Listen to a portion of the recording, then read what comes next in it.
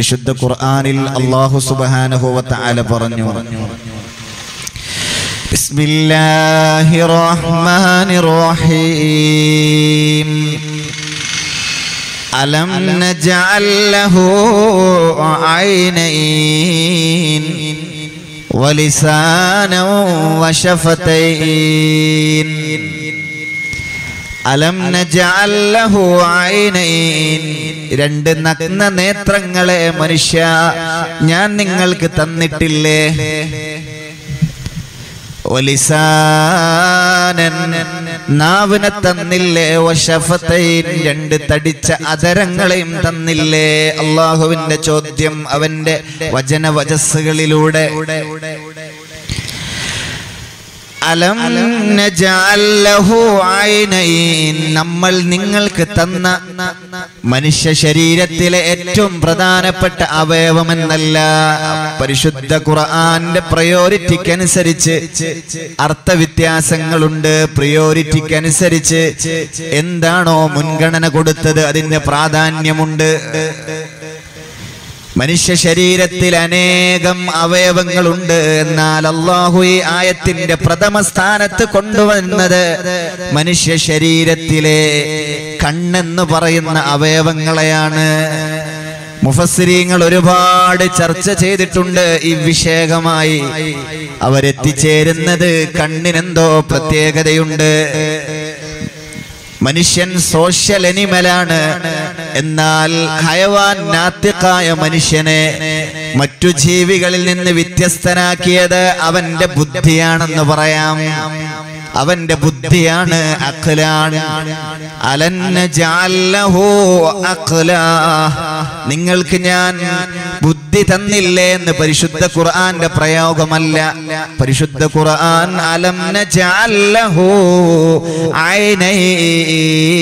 ഐനൈൻ രണ്ട് കണ്ണ് തന്നില്ലേ ഞാൻ നിങ്ങൾക്ക് നഗ്ന നേത്രങ്ങളെ തന്നില്ലയോ ഇതാണ് മനുഷ്യ ശരീരത്തിന്റെ അവയവങ്ങളെ എടുത്തുദ്ധരിച്ചപ്പോ അല്ലാഹു ആദ്യമായി കൊണ്ടുവരുന്ന അവയവം കണ്ണാണ് എന്തുകൊണ്ട് കണ്ണിനെ കുറിച്ച് പരാമർശിച്ചു ആദ്യം പറയട്ടെ വ്യാഖ്യാതാക്കൾ പറയട്ടെ മുഫസ്സിരീങ്ങൾ രണ്ട് ലോകത്തെയും ഏറ്റവും വലിയ ആനന്ദത്തെ മനുഷ്യർ അനുഭവിക്കുന്നത് അവന്റെ കണ്ണിലൂടെയാണ് അതുകൊണ്ടാണ് അല്ലാഹു സുബ്ഹാനഹു വ തആല മനുഷ്യ ശരീര അവയവങ്ങളിലെ ബോഡിയിലെ പാർട്സിൽ അവന്റെ കണ്ണിനെ കുറിച്ച് എടുത്തു പറയാൻ പ്രഥമ സ്ഥാനത്ത് വെക്കാൻ കാരണം ദുനിയാവിലും ആഖിറത്തിലും അല്ലാഹു തരുന്ന സൗഭാഗ്യങ്ങളെ അനുഭവിക്കുന്നത് കണ്ണിലൂടെയാണ് ഏറ്റവും വലിയ സൗഭാഗ്യങ്ങൾ മനുഷ്യൻ അനുഭവിക്കുന്നത് കണ്ണിലൂടെ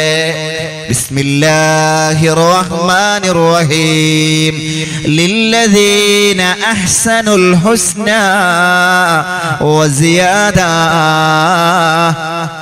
ലില്ലദീന അഹ്സനുൽ ഹുസ്നാ ദുനിയാവിൽ അവന്റെ ശരീഅത്തനുസരിച്ച് വിധി നിയമങ്ങളെ പാലിച്ച് ജീവിച്ച ആളുകൾക്ക് ഹുസ്ന അവർക്ക് അല്ലാഹു സ്വർഗ്ഗം നൽകും വസിയാദ അല്ലാഹു അവന് എക്സ്ട്രയും പ്രദാനം നൽകും ആഖിറത്തിൽ അല്ലാഹു നൽകുന്ന ഏറ്റവും മനോഹരമായ സന്ദർഭം ഏതാണ് അതാണ് നമ്മളിപ്പോ ചർച്ച ചെയ്യുന്നത് എന്റെ പ്രഭാഷണത്തിന്റെ ഹൃദയഭാഗത്ത് പ്രിയപ്പെട്ട മുഅ്മിനെ ആരാണ് അല്ലാഹു നൽകുന്ന ഏറ്റവും വലിയ സൗഭാഗ്യം ആഖിറത്തിൽ വെച്ച് കൊടുക്കുന്നത് എന്തെന്നറിയുമോ അത് സ്വർഗ്ഗമല്ല ഹൂറുല്ലീങ്ങളല്ല തേനിന്റെയും പാലിന്റെയും അരുവികളല്ല അല്ലാഹു നൽകുന്ന നാളത്തെ ലോകത്തെ ഏറ്റവും വലിയ സൗഭാഗ്യം എന്ന് പറയുന്നത് അവനെ കാണാനുള്ള തൗഫീഖാണ് അവനെ കാണാനുള്ള ഭാഗ്യമാണ്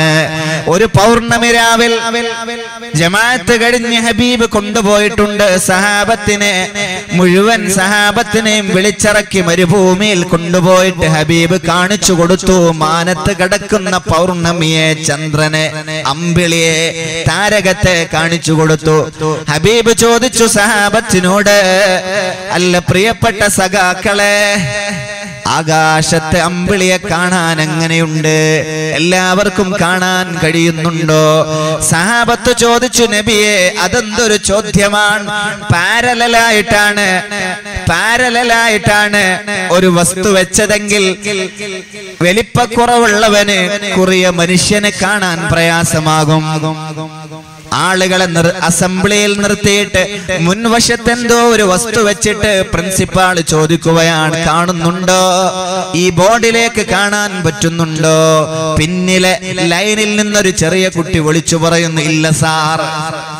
ഇതുപോലെ ഹബീബിനോട് സഹാബത്ത് ചോദിച്ചു, പാരലലായിട്ടാണ്, ഞങ്ങളുടെ എല്ലാവരുടെയും മുമ്പിലാണ് ഒരു വസ്തു ഉള്ളത്, അത് കാണുന്നുണ്ടോ എന്ന് ചോദിച്ചാൽ കൊള്ളാമായിരുന്നു.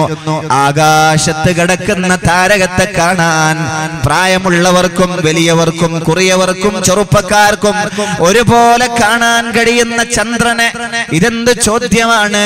എല്ലാവർക്കും കാണാൻ കഴിയുമല്ലോ നബിയെ.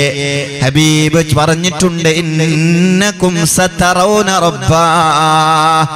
14-ാം രാവിലെ പൗർണമിയെ കാണുന്ന പോലെ നാളെ നിങ്ങളുടെ രക്ഷിതാവിനെ കാണാൻ കഴിയുമെന്ന സഹാബത്ത്. രാജകുമാരനെ മുഹമ്മദ് മുസ്തഫ സല്ലല്ലാഹു അലൈഹി വസല്ലം അല്ലാഹു കാണാൻ തൗഫീഖ് തരട്ടെ. അവസാനമായി സ്വർഗ്ഗത്തിലേക്ക് കടന്നു പോകുന്ന ആളെ കുറിച്ച് പരിശുദ്ധ ഹദീസ് ഗ്രന്ഥങ്ങളിലുണ്ട്. 3000 കൊല്ലത്തെ സിറാത്ത് കടക്കാൻ അവര് പെടുന്ന പാടെത്രയാണ്? താഴെ ഇരുന്നു പോകുന്നു, എണീക്കുന്നു, തട്ടിത്തടയുന്നു, പിഴക്കുന്നു, വീഴുന്നു, എണീക്കുന്നു, നടന്നു പോകുന്നു. അത്രയും ദൈർഘ്യമുള്ള ഡ്യൂറേഷനുള്ള സിറാത്ത് കഴിഞ്ഞ് സ്വർഗ കവാടത്തിന്റെ ഫ്രണ്ടിൽ അയാൾ ഇറങ്ങി നിൽക്കുമ്പോ, അൽഹംദുലില്ലാ, എന്റെ മുമ്പ് ഒരാൾ ഇതിൽ കടന്നിട്ടില്ല. അയാൾ എങ്ങനെ വിചാരിക്കുകയാണ്, പടച്ചവനെ, സിറാത്തിൽ ഇനി മറ്റൊരാളെ കാണാനുമില്ല, ഇയാളാണ് ലാസ്റ്റ് സ്വർഗത്തിലേക്ക് എത്തുന്ന ആള്. അയാളെ മനസ്സിൽ ഇതുവരെ ഈ ഒരു സൗഭാഗ്യം മറ്റൊരാൾക്ക് കിട്ടിയില്ല എന്ന്, എന്റെ പിന്നിൽ ഒരാൾ ഇത് അനുഭവിക്കാൻ വരുന്നില്ല എന്ന്. ഈ മനുഷ്യന്റെ മുമ്പിലാണ് അല്ലാഹു ഒരു വലിയ മരത്തെ ഉയർത്തി കാണിച്ചു കൊടുക്കും. ആ മരത്തിന്റെ തണലും അവിടെയുള്ള സൗഭാഗ്യങ്ങളും നിഅമത്തുകളും കണ്ട അല്ലാഹുവിനോട് ഈ മനുഷ്യൻ ചോദിക്കുന്നു, റബ്ബേ, എനിക്ക് ആ നിഅമത്തിലേക്കൊന്ന് എന്നെ അടുപ്പിച്ച് തരാമോ റബ്ബേ? അല്ലാഹു ആ മനുഷ്യനോട് തിരിച്ചു ചോദിക്കുന്നു, നിനക്ക് ഞാനൊരു കരാറ് തന്നില്ലേ? നീ അതിൽ സൈൻ ചെയ്തതാണല്ലോ, ഇനി ഞാനൊരു അനുഗ്രഹം ചോദിക്കില്ലെന്ന്. നീ ഇവിടെ എത്താൻ അർഹനല്ല, നീ ചെയ്ത അമല് കൊണ്ട് ഞാൻ നിനക്ക് എന്റെ ഫളല് കൊണ്ട് തന്നതാണ്, എന്റെ റഹ്മത്ത് കൊണ്ട് തന്നതാണ്. ആ സ്വർഗത്തിലെത്താൻ നിനക്ക് ഞാൻ ഒരുപാട് സഹായം ചെയ്തില്ലേ, ഇനി ചോദിക്കില്ല എന്ന് നീ എന്നോട് പറഞ്ഞതല്ലേ? ആ സമയത്ത് ഈ മനുഷ്യൻ റബ്ബിനോട് പറയുന്നുണ്ട്, റബ്ബുൽ ആലമീൻ, നീ ലോകരക്ഷിതാവാണ്. ഈ മരത്തിന്റെ തണല് ഈ സാധുവിന് തന്നെന്ന് കരുതിയിട്ട് നിനക്കെന്ത് നഷ്ടമാണല്ലാ? ഇല്ല ഇല്ല, ഇനി ഞാനൊന്നും ചോദിക്കില്ല. അല്ലാഹു ആ തണലിലേക്ക് അവസാനമായി സ്വർഗത്തിലെത്തുന്ന ആളെ അവിടത്തേക്ക് അടുപ്പിച്ചു കൊടുക്കും. അതിന്റെ സൗഭാഗ്യങ്ങൾ അനുഭവിക്കുമ്പോഴാണ് തൊട്ടപ്പുറത്ത് അല്ലാഹു മറ്റൊരു വലിയ വൃക്ഷത്തെ അല്ലാഹു ഉയർത്തി കാണിക്കും, സൃഷ്ടിക്കും. ഈ മനുഷ്യൻ കൊതിയായി അവിടെ എത്തിയിരുന്നെങ്കിൽ ചോദിക്കുക തന്നെ റബ്ബിനോട്, ഒന്നവിടത്തേക്ക് എന്നെ അടുപ്പിക്കാമോ? ഞാൻ നിൽക്കുന്ന ഈ തണലിനേക്കാൾ മനോഹരമാണ് ആ ഒരു മരത്തിന്റെ തണൽ, ഷാഡോ. ഒന്നവിടത്തേക്ക് അല്ലാഹു സുബ്ഹാനഹു വ തആല വീണ്ടും ചോദിക്കുന്നു, നീ എന്നോട് ഇനി ഒന്നും ചോദിക്കില്ലെന്ന് പറഞ്ഞ എഗ്രിമെന്റ് മറന്നോ? ചെയ്ത എഗ്രിമെന്റ് മറന്നോ? പടച്ചവനെ, അൻത റബ്ബുൽ ആലമീൻ, നീ ലോകരക്ഷിതാവല്ലേ, നിനക്കെല്ലാം കഴിയുമല്ലോ. എനിക്ക് ഈ സാധുവിന് അതിന്റെ തണല് തന്നാൽ വല്ല നഷ്ടവുമുണ്ടോ റബ്ബേ? ഇനിയില്ല, ഞാനിനി മറ്റൊന്നും ചോദിക്കില്ല. അല്ലാഹു ആ തണലിലേക്ക് കൂടെ ഇയാളെ കൊണ്ടുപോകുന്നു. തൊട്ടപ്പുറത്ത് നേരത്തെ സൃഷ്ടിച്ച 2 മരങ്ങളെക്കാൾ വിശാലമായ ബ്രാഞ്ചോട് കൂടിയ വേറെ ഒരു വൃക്ഷത്തെ അല്ലാഹു ഉയർത്തി കാണിക്കുമ്പോ ഈ സംഭവങ്ങളെ പോലെ തന്നെ അവർ ചോദിക്കുന്നു, അല്ലാഹു അവസരങ്ങൾ കൊടുക്കുന്നു. ആ മൂന്നാമത്തെ തണലിൽ നിൽക്കുമ്പോഴാണ് സ്വർഗ കവാടത്തിനകത്ത് നിന്ന് കാലൊച്ചകൾ കേൾക്കുന്നത്, ശബ്ദം കേൾക്കുന്നത്. ആരോ അകത്തുള്ള പോലെ റബ്ബേ അവിടത്തേക്ക് എന്നെ എത്തിക്കാമോ? ആരൊക്കെയോ അവിടെയുണ്ടല്ലോ. അല്ലാഹുവേ, അല്ലാഹു അവിടത്തേക്ക് അവസാനമായി സ്വർഗപ്രവേശനം എൻട്രി പാസ് കിട്ടിയ മനുഷ്യനെ സ്വർഗ കവാടത്തിനകത്തേക്ക് കടത്തുകയാണ്. സ്വർഗ കവാടത്തിലൂടെ പിന്നെ അല്ലാഹു ചോദിക്കുന്നുണ്ട്, ഇനി വല്ലതും വേണോ? ഇനി വല്ലതും വേണോ? തുരീദൂന ശൈഅൻ അസിയദ മിൻഹാ, ഇതിനേക്കാൾ വലുത് വല്ലതും വേണോ നിനക്ക്? അവസാനമായി സ്വർഗത്തിൽ കിടന്ന ആൾ ആലോചിക്കുകയാണ്, പടച്ചോനെ ആ മരത്തിന്റെ തണല് കിട്ടാൻ ഞാൻ കെഞ്ചിയതാണ്, ബെഗ് ചെയ്തതാണ്, ഒന്ന് തരുമോ? ഇപ്പൊ ഇതാ അല്ലാഹു എന്നോട് ചോദിക്കുന്നു, തുരീദു ശൈഅൻ അസിയദ മിൻഹാ, ഇതിനേക്കാളും ഉഷാറുള്ള വല്ലതും വേണോ? വല്ലതും ആഗ്രഹമുണ്ടോ നിനക്ക്? അവസാനമായി സ്വർഗത്തിൽ കടന്ന ആള് ചോദിക്കുന്നു റബ്ബിനോട്, അതസ്തഹ്സിഉനി, എന്നെ പരിഹസിക്കുകയാണോ റബ്ബേ? അതസ്തഹ്സിഉനി, എന്നെ പരിഹസിക്കുക? അല്ലാഹു ആ സമയത്ത് എന്ത് ചെയ്യുന്നെന്നറിയുമോ? ഫയുക്ശഫുൽ ഹിജാബ്, അയാളെ കണ്ണിന്റെ മറ അല്ലാഹു ഉയർത്തിക്കൊടുക്കും. കണ്ണിന്റെ മറ അല്ലാഹു ഉയർത്തിക്കൊടുക്കും. ആ സമയത്ത് അവൻ റബ്ബിനെ കാണും. ഫയൻസൗന നിഅമ കുല്ല, എല്ലാ സൗഭാഗ്യങ്ങളും അയാൾ മറന്നുപോകും. പിന്നെ ഹൂറുല്ലീങ്ങളില്ല. അതിനേക്കാളും വലിയ ആനന്ദത്തിലാണ് സൃഷ്ടിച്ച് പരിപാലിച്ച എന്റെ ജഗനിയന്താവിനെ കാണുന്ന നിമിഷത്തിൽ സ്വർഗത്തിലെ എല്ലാ അനുഭൂതികളെയും ഇയാൾ മറന്നുപോകുമെന്ന് അള്ളാന്റെ ഹബീബ് വിശദീകരിക്കുകയാണ്. ഇതാണ് ലില്ലദീന അഹ്സനുൽ ഹുസ്ന വസിയാദ, സ്വർഗത്തിനേക്കാൾ അല്ലാഹു നൽകുന്ന എക്സ്ട്രാ ആനന്ദം അവനെ കാണാനുള്ള കണ്ണ് കൊടുക്കലാണ്.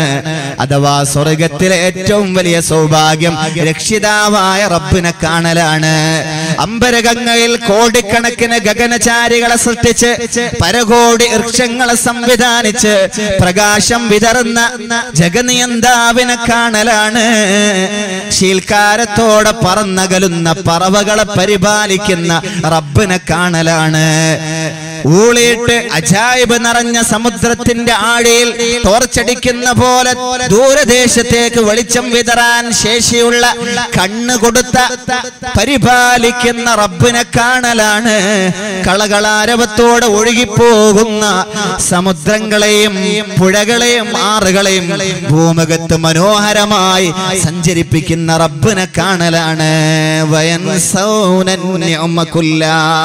അല്ലാഹു ആ ഭാഗ്യം നമുക്ക് തരട്ടെ. ആ തൗഫീഖ് ഒന്ന് വേണ്ടേ? ഒന്നുറക്കെ അല്ലാഹു ആ ഭാഗ്യം നമുക്ക് പ്രദാനം ചെയ്യട്ടെ. അതാണ് അലം നജഅൽ ലഹു ഐനൈൻ. നാളത്തെ ഏറ്റവും വലിയ സൗഭാഗ്യം കാണൽ. എന്തുകൊണ്ടാണ്? കണ്ണുണ്ട്. ഇനി ദുനിയാവിലെ ഏറ്റവും വലിയ ഭാഗ്യം എന്താണ്? ദുനിയാവിലെ ഏറ്റവും വലിയ ഭാഗ്യം നമ്മുടെ ഹബീബിനെ കാണലാണ്. 500 കൊല്ലത്തെ ഇബാദത്ത് ചെയ്ത ആൾക്ക് പോലും സ്വർഗത്തിൽ കടക്കാൻ കഴിയാത്ത ദാരുണമായ നിമിഷങ്ങളെ, സംഭവങ്ങളെ തിരുനബിയുടെ വചനങ്ങളിൽ നമ്മൾ ഒരുപാട് കണ്ടതാണ്. ഇബാദത്ത് കൊണ്ടല്ല, ബിമന്നിഹി വകറമിഹി. സ്വർഗപ്രവേശം അങ്ങനെയാണ്. എന്നാൽ അള്ളാന്റെ ഹബീബിനെ കണ്ടാൽ പേടിക്കാനില്ല. അള്ളാന്റെ ഹബീബിനെ കണ്ടവരുടെ പദവി എങ്ങനെയാണ്? എന്റെ അസ്ഹാബി കന്നുജൂം ഫബിഐഹിം ഇഖ്തദൈതും ഇഹ്തദൈതും. എന്റെ സഹാബത്ത്, എന്നെ കണ്ടവർ, എന്റെ സാന്നിധ്യമുള്ളവർ, എന്നെ അടുത്തറിഞ്ഞവർ, എന്റെ കണ്ട ആളുകൾ നുജൂം, നക്ഷത്രങ്ങളെ പോലെയാണ്. ആ സഹാബിമാരെ പദവി അങ്ങനെയാണ്. അപ്പൊ ദുനിയാവിലെ ഏറ്റവും വലിയ അനുഗ്രഹം ഹബീബിനെ കാണാൻ കഴിയുക എന്നത്. അലം നജഅൽ ലഹു ഐനൈൻ. ദുനിയാവിലെയും ആഖിറത്തിലെയും ഏറ്റവും വലിയ അനുഗ്രഹത്തെ കാണാൻ അല്ലാഹു നൽകിയ മാധ്യമം അതവന്റെ കണ്ണാണ്. ദുനിയാവിലെ ഏറ്റവും വലിയ ഖൈർ ഹബീബിനെ കാണലായിരുന്നു.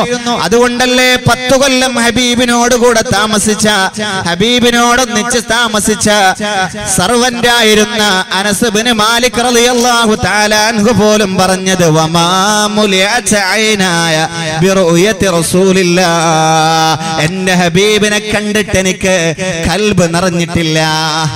ഹബീബിനെ കണ്ണ് നിറഞ്ഞിട്ട് വേണം ഖൽബ് നിറയാൻ. ഹബീബിനെ കണ്ടിട്ട് എന്റെ കണ്ണ് നിറഞ്ഞിട്ടില്ല. 10 കൊല്ലം നിഴല് പോലെ കൂടെ നടന്ന അനസ് ഇബ്നു മാലിക്, അവർക്ക് ഹബീബിനെ കണ്ടാ മതി. ഒന്നാം ഖലീഫ അബൂബക്കർ സിദ്ദീഖ് റളിയല്ലാഹു തആല അൻഹുവിനോട് ചോദിച്ചിട്ടുണ്ട്.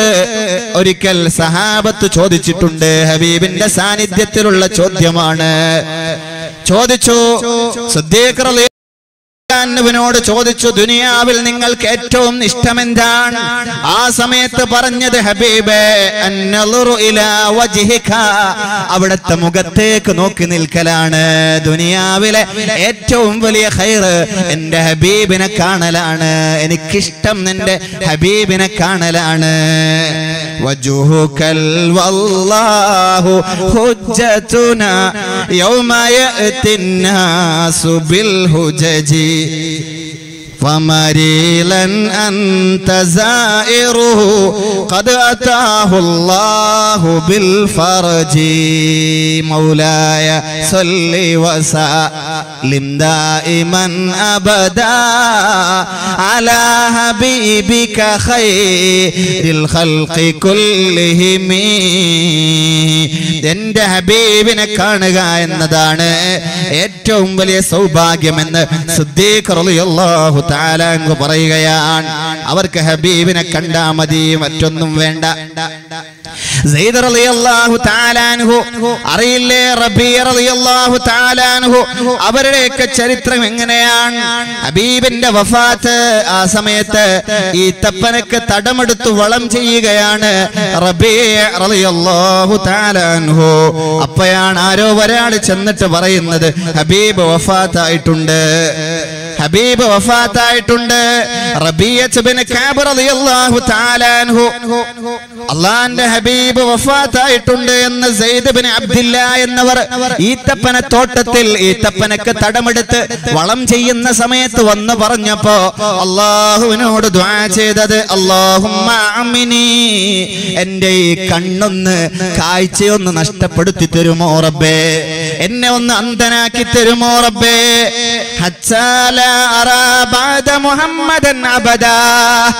കാണണ്ട ഏറ്റവും വലിയ ആളെ ഞാൻ കണ്ടിട്ടുണ്ട്, അഷ്റഫുൽ ഖൽഖിനെ കണ്ടിട്ടുണ്ട്. അതിന്റെ മുകളിൽ വേറെ ആളില്ല, അതിന്റെ മുകളിൽ വേറെ ആളില്ല. കാണണ്ട എക്സ്ട്രീം ലെവലിൽ ഞാൻ എത്തിയിട്ടുണ്ട്. അവിടുന്ന് വഫാത്തായിട്ടുണ്ടെങ്കിൽ അതിന്റെ താഴെ ഗ്രേഡ് ഉള്ളതിനെ കാണണ്ട എനിക്ക് എന്ന്. അല്ലാഹുമ്മ അമിനി യാ അല്ലാഹ്, പടച്ചവനെ എന്റെ കണ്ണിന്റെ കാഴ്ച ശക്തി നീ നഷ്ടപ്പെടുത്തി തരുമോ എന്ന് ചോദിച്ചത് സെയ്ദ് ഇബ്നു അബ്ദില്ലയാണ്. സെയ്ദ് ഇബ്നു അബ്ദില്ലയാണ്. ഹബീബിനെ കാണാൻ എന്തേ വേണ്ടത്? റബീഅത്ത് ഇബ്നു കഅബ് റളിയല്ലാഹു തആല അൻഹുവിനോട് ചോദിച്ചിട്ടുണ്ട്, എന്താണ് റബീഅ നിനക്ക് ആവശ്യം? അല്ലാഹുവിന്റെ ഹബീബിന്റെ ചോദ്യമാണ്. സല്ലല്ലാഹു അലൈഹി വസല്ലം അവിടുന്ന് പറയുന്നത്, അസ്അലുക മുറാഫഖതൽ ജന്ന, ഇവിടെ കണ്ടാൽ മാത്രം പോരാ റബീഅക്ക്, നാളെ അവിടെയും കാണണം എന്റെ പുന്നാര നബിയെ, എന്റെ പുന്നാര നബിയെ. ദുനിയാവിലെ ഏറ്റവും വലിയ സൗഭാഗ്യം ഹബീബിനെ കാണലാണ്. എന്നാൽ ഇവിടെ മാത്രം പോരാ സഹാബത്തിന്, റബീഅത്ത് ഇബ്നു മാലിക്കിന് ഇവിടെ മാത്രം കണ്ടാൽ പോരാ. റബീഅത്ത് ഇബ്നു കഅബ് എന്നവർക്ക് ഹബീബിനെ അവിടെയും കാണണം. ഒരിക്കൽ ഹബീബിന്റെ ശിരസ് കിടക്കുന്നത് ആയിഷ ബീവിയുടെ ലാപ്പിലാണ്, അവിടുത്തെ മടിയിലാണ്.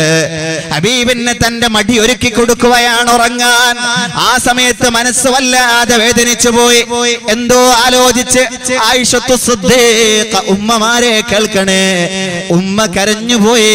കണ്ണീർ കണങ്ങൾ കവിൾ തടങ്ങളിലൂടെ ഉരുണ്ടുരുണ്ട് ഹൃദയം ചഞ്ചലമായി കിടക്കവേ ഹബീബിന്റെ ശരീരത്തിലേക്ക് ആയിഷ ബീവിയുടെ കണ്ണുനീരുറ്റു വീണപ്പോ ഞെട്ടി ഉണർന്ന് ഹബീബ് ചോദിച്ചു, പ്രിയതമയോട് ആയിഷ എന്തേ നീ കരയുന്നത്, എന്തേ പ്രയാസം ആയിഷ? ആയിഷ ബീവി പറയുന്നുണ്ട്, യാ റസൂലല്ലാഹ്, പുണ്യ നബിയേ, ഞാൻ ഓർത്തുപോയി അവിടുന്ന് എന്റെ മടിയിൽ കിടന്നപ്പോ ദുനിയാവിലെല്ലാം എല്ലാമായി അങ്ങന്റെ കൂടെയുണ്ട്, എന്തിനും ഏതിനും ഏതാവശ്യത്തിനും. എന്നാൽ നാളെ കാണാൻ കഴിയുമോ അവിടത്തെ? അതിന്റെ പേരിൽ ഞാൻ ഇത്തിരി ടെൻഷൻ അടിച്ചുപോയി. അങ്ങനെയാണ് ഞാൻ കരയുന്നതിലേക്ക് എത്തിയത്. പ്രിയതമക്ക് ഹബീബിനെ കാണണം അവിടെ വെച്ച്. മാമുലിയായ എന്റെ കണ്ണ് 10 കൊല്ലക്കാലം ഹബീബിനെ കണ്ടിട്ടും മതിയായിട്ടില്ല എന്ന് അനസ് ഇബ്നു മാലിക്. ഈ ഭൂമിയിലെ ഏറ്റവും വലിയ സൗഭാഗ്യം ഹബീബിനെ കാണലാണ്. കാരണം കാണാൻ മാത്രമുണ്ടല്ലോ ഹബീബ്, അനുഭവിക്കാൻ മാത്രമുണ്ടല്ലോ ഹബീബ്, ചർച്ച ചെയ്യാൻ മാത്രമുണ്ടല്ലോ ഹബീബ്. ഒരു റബീഉൽ അവ്വലിൽ തീരില്ലല്ലോ ഇത്. ലോകത്ത് ഇങ്ങനെ ഒരു പുരുഷൻ വന്നിട്ടില്ല, ഇനി വരികയുമില്ല.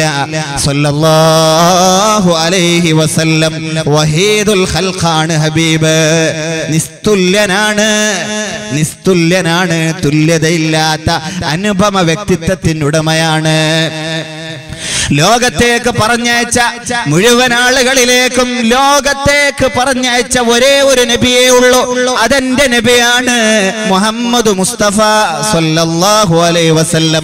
മറ്റു നബിമാർക്ക് പ്രത്യേക സ്ഥലങ്ങളുണ്ട്, പ്രത്യേക കാലഘട്ടങ്ങളുണ്ട്, പ്രത്യേക ഗോത്രങ്ങളുണ്ട്. ബിസ്മില്ലാഹിർ റഹ്മാനിർ റഹീം. വഇലാ ആദിൻ അഖാഹും ഹൂദാ. ഹൂദ് നബിക്ക് അല്ലാഹു കൊടുത്ത പ്രദേശം ആദ് ഗോത്രക്കാർ താമസിക്കുന്നിടത്താണ്. ആദ് ഗോത്രത്തിലേക്ക് മാത്രം വന്ന പ്രവാചകനാണ് ഹൂദ് നബി അലൈഹിസ്സലാത്തു വസ്സലാം. എന്നാൽ വൈലാ സമൂദ അഖാഹും സ്വാലിഹ, സ്വാലിഹ് നബി അല്ലാഹു പറഞ്ഞയച്ചത് സമൂദ് ഗോത്രത്തിലേക്ക് മാത്രമാണ്. വഇലാ മദിയന അഖാഹും ശുഐബ, ശുഐബ് നബി അല്ലാഹു പറഞ്ഞയച്ചത് മദിയൻ എന്ന നാട്ടിലേക്കാണ്. ഇദ്ഹബ് ഇലാ ഫിർഔന ഇന്നഹു തഗാ, ഫിർഔൻ എന്ന ധിക്കാരിയിലേക്കാണ് മൂസാ നബിയെ പറഞ്ഞയച്ചത്. അനർഘം നിർഗളിക്കുന്ന സുരരാഗസുത എനിക്കില്ല, അനുസീതമൊഴുകുന്ന വചനവചസ്സുകൾ എനിക്കില്ല. അതുകൊണ്ട് എന്റെ സഹോദരൻ ഹാറൂനെ കൂടെ പറഞ്ഞേക്കുമോ? 2 നബിയും പോയത് ഒരാളിലേക്ക്. ഇലാ ഫിർഔന ഇന്നഹു തഗാ വജഅൽനാ മസലൻ ലിബനി ഇസ്രായീൽ, ബനു ഇസ്രായേലിലേക്ക് പറഞ്ഞയച്ച നബിയാണ് സയ്യിദുനാ ഈസാ. മറ്റനേകം നബിമാര് ബനു ഇസ്രായേലിലേക്ക് കടന്നു വന്നിട്ടുണ്ട്. എന്നാൽ നമ്മുടെ നബി ആരാണ്? ആരിലേക്ക് പറഞ്ഞയച്ചതാണ്? എത്ര കാലത്തേക്ക് പറഞ്ഞയച്ചതാണ്? കാഫത്തൽ ലിന്നാസ് ബശീറൻ വനദീറാ, എല്ലാ ജനങ്ങളിലേക്കും ഖിയാമം വരെയുള്ള എല്ലാ ആളുകളിലേക്കും. മനുഷ്യരെന്നല്ല, ആന്റി മുസ്ലിമീങ്ങളെന്നല്ല, ജീവജാലങ്ങളെല്ലാം ഈ കാണുന്ന ഭൂപ്രദേശം അല്ലാഹു അല്ലാത്ത എല്ലാത്തിനുമാണ് ആലമെന്ന് പറയാ. എന്താണ് ആലം? മൽ ആലം സിവല്ലാഹ്, അല്ലാഹു അല്ലാത്തതിനാണ് ആലം എന്ന് പറയാ. അപ്പൊ എല്ലാവരിലേക്കും എല്ലാ വസ്തുക്കളിലേക്കും പറഞ്ഞയച്ച നബിയല്ലോ. ഇങ്ങനെ ഒരു നബി വേറെയില്ല, ഇങ്ങനെ ഒരു പ്രവാചകൻ വേറെയില്ല. 1,24,000 പ്രവാചകന്മാർക്ക് പോലും സർട്ടിഫിക്കറ്റ് കൊടുക്കുമ്പോ ഒരു കണ്ടീഷൻ ഉണ്ടായിരുന്നു. ആ കണ്ടീഷനിൽ ഒപ്പുവെച്ചിട്ടാ കൊടുത്തത്. ഏതാണ് ആ സത്യപ്രതിജ്ഞ? ഏതാണ് ആ കണ്ടീഷൻ? പരിശുദ്ധ ഖുർആനിന്റെ ആലു ഇമ്രാനിലെ 81-ാമത്തെ ആയത്ത്, വഇദ് അഖദല്ലാഹു മീസാഖൻ നബിയ്യീന ലമാ ആതൈതുകും മിൻ കിതാബിൻ വഹിക്മ സുമ്മ ജാഅകും റസൂലുൻ മുസദ്ദിഖുൻ ലിമാ മഅകും. നിങ്ങളൊക്കെ ഓരോ നാട്ടിൽ ഉത്തരവാദിത്തപ്പെട്ട ഏരിയയിൽ, റെസ്പോൺസിബിലിറ്റി ഉള്ള ടെറിറ്ററിയിൽ നിങ്ങൾ ദഅവത്ത് ചെയ്തുകൊണ്ടിരിക്കുമ്പോഴാണ് എന്റെ നബി വരുന്നത് എങ്കിൽ എന്താണ് ഈ പറയുന്നത്? 1,24,000 പ്രവാചകന്മാർക്ക് സർട്ടിഫിക്കറ്റ് കൊടുക്കുമ്പോ ഒരു എഗ്രിമെന്റ് വെച്ചു അല്ലാഹു. ആ എഗ്രിമെന്റിന്റെ താഴെ സൈൻ ചെയ്തിട്ടാണ് ആ സർട്ടിഫിക്കറ്റ് സർട്ടിഫിക്കറ്റ്, നുബുവത്തിന്റെ സർട്ടിഫിക്കറ്റ് റബ്ബ് കൊടുക്കുന്നത്. അതാണ് ആലി ഇംറാനിൽ ആ ഒരു എഗ്രിമെന്റ് വിളിച്ചു പറയുകയാണ്. നിങ്ങളെ ഏൽപ്പിക്കപ്പെട്ട ഉത്തരവാദിത്ത പ്രദേശങ്ങളിൽ ഖൗമിൽ നിങ്ങൾ ദഅവത്ത് ചെയ്തുകൊണ്ടിരിക്കുമ്പോഴാണ് എന്റെ നബി വരുന്നത് എങ്കിൽ വന്നോ വന്നില്ലേ എന്നല്ല ചർച്ച. ഇത് എവിടെ നടക്കുന്ന കാര്യമാണ്. വന്നാൽ എന്റെ നബി വരികയാണെങ്കിൽ എന്ത് ചെയ്യണം? ലതുഅ്മിനുന്ന ബിഹി വലതൻസുറുന്ന. നിങ്ങളുടെ പണി നിർത്തിയേക്കണം, നിങ്ങളുടെ ദൗത്യം നിർത്തിയേക്കണം. ഇനി ചെയ്യേണ്ടത് നിങ്ങൾ അവരിൽ പോയി ലയിക്കുക, നിങ്ങൾ അവരിൽ വിശ്വസിക്കുക. വലതൻസുറുന്ന മാത്രമല്ല, നിങ്ങൾ അവരെ സഹായിയുടെ ആവണേ. ജനറൽ ബോഡിയിൽ ഞാൻ തന്നെ സെക്രട്ടറി ആകുമെന്ന വിചാരം. പക്ഷെ എങ്ങനെയോ സെക്രട്ടറി മാറി മറിഞ്ഞു. വോട്ടിനിട്ടപ്പോ വൈസ് പ്രസിഡന്റ് സെക്രട്ടറി ആയിട്ടുണ്ട്. എന്തായിരിക്കും നമ്മുടെ നാടിന്റെ അവസ്ഥ? മിനിറ്റ്സ് കൊണ്ടുപോയി കൊടുക്കണം, മറ്റു പുസ്തകങ്ങൾ ഏൽപ്പിച്ചേക്കണം അവനെ. വലതൻസുറുന്ന. പിന്നെ സെക്രട്ടറി പറഞ്ഞതനുസരിച്ച് കൂടെ പ്രവർത്തിക്കാൻ നിന്ന് കൊടുക്കുകയും വേണം. നമ്മൾ ചെയ്യോ? ഇന്ന് നമ്മൾ പറയും ആയിക്കോട്ടെ, അയാൾ സെക്രട്ടറി ആയിക്കോട്ടെ, രണ്ട് സെക്രട്ടറി കുഴപ്പമൊന്നുമില്ലല്ലോ.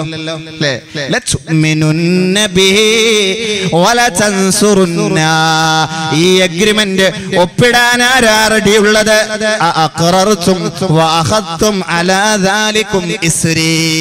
ഇത് അംഗീകരിക്കാൻ റെഡി ഉണ്ടോ? ഇതാണ് അഗ്രിമെന്റ്. എന്റെ നബി വരികയാണെങ്കിൽ ഈസ അന്ന് ബനു ഇസ്രായേലിലെ ഡ്യൂട്ടി നിർത്തിയേക്കണം. മൂസ അലൈഹിമുസ്സലാത്തു വസ്സലാം എന്റെ നബി നിങ്ങളുടെ കാലഘട്ടത്തിൽ വരികയാണെങ്കിൽ നിർത്തണേ. ലതുഅ്മിനുന്ന. നിങ്ങൾ അവരെ കൊണ്ട് വിശ്വസിക്കുക മാത്രമല്ല, വലതൻസുറുന്ന. നിങ്ങൾ കേഡർ പാർട്ടി ആയിട്ടുണ്ട് അല്ലേ? നിങ്ങളുടെ അടുത്ത് ഒരുപാട് മെമ്പർഷിപ്പ് ഉണ്ടല്ലേ? ആ മെമ്പർമാരെ മുഴുവനും, മെമ്പർഷിപ്പ് മുഴുവനും കൊണ്ടുപോയി എന്റെ ഹബീബിനെ ഏൽപ്പിക്കണമെന്ന് അഗ്രിമെന്റിന് റെഡിയാണോ? ഖാലൂ അഖറർന. ഞങ്ങൾ 100% റെഡിയാണെന്ന് എഴുതി കൊടുത്തിട്ടാണ് നുബുവത്ത് കൊടുത്തത് എന്ന് ആലു ഇമ്രാൻ. ബോധ്യമായോ നിങ്ങൾക്ക്? ആയെങ്കിൽ ഉറക്കെ പറ, മൗലായ സ്വല്ലി വസാ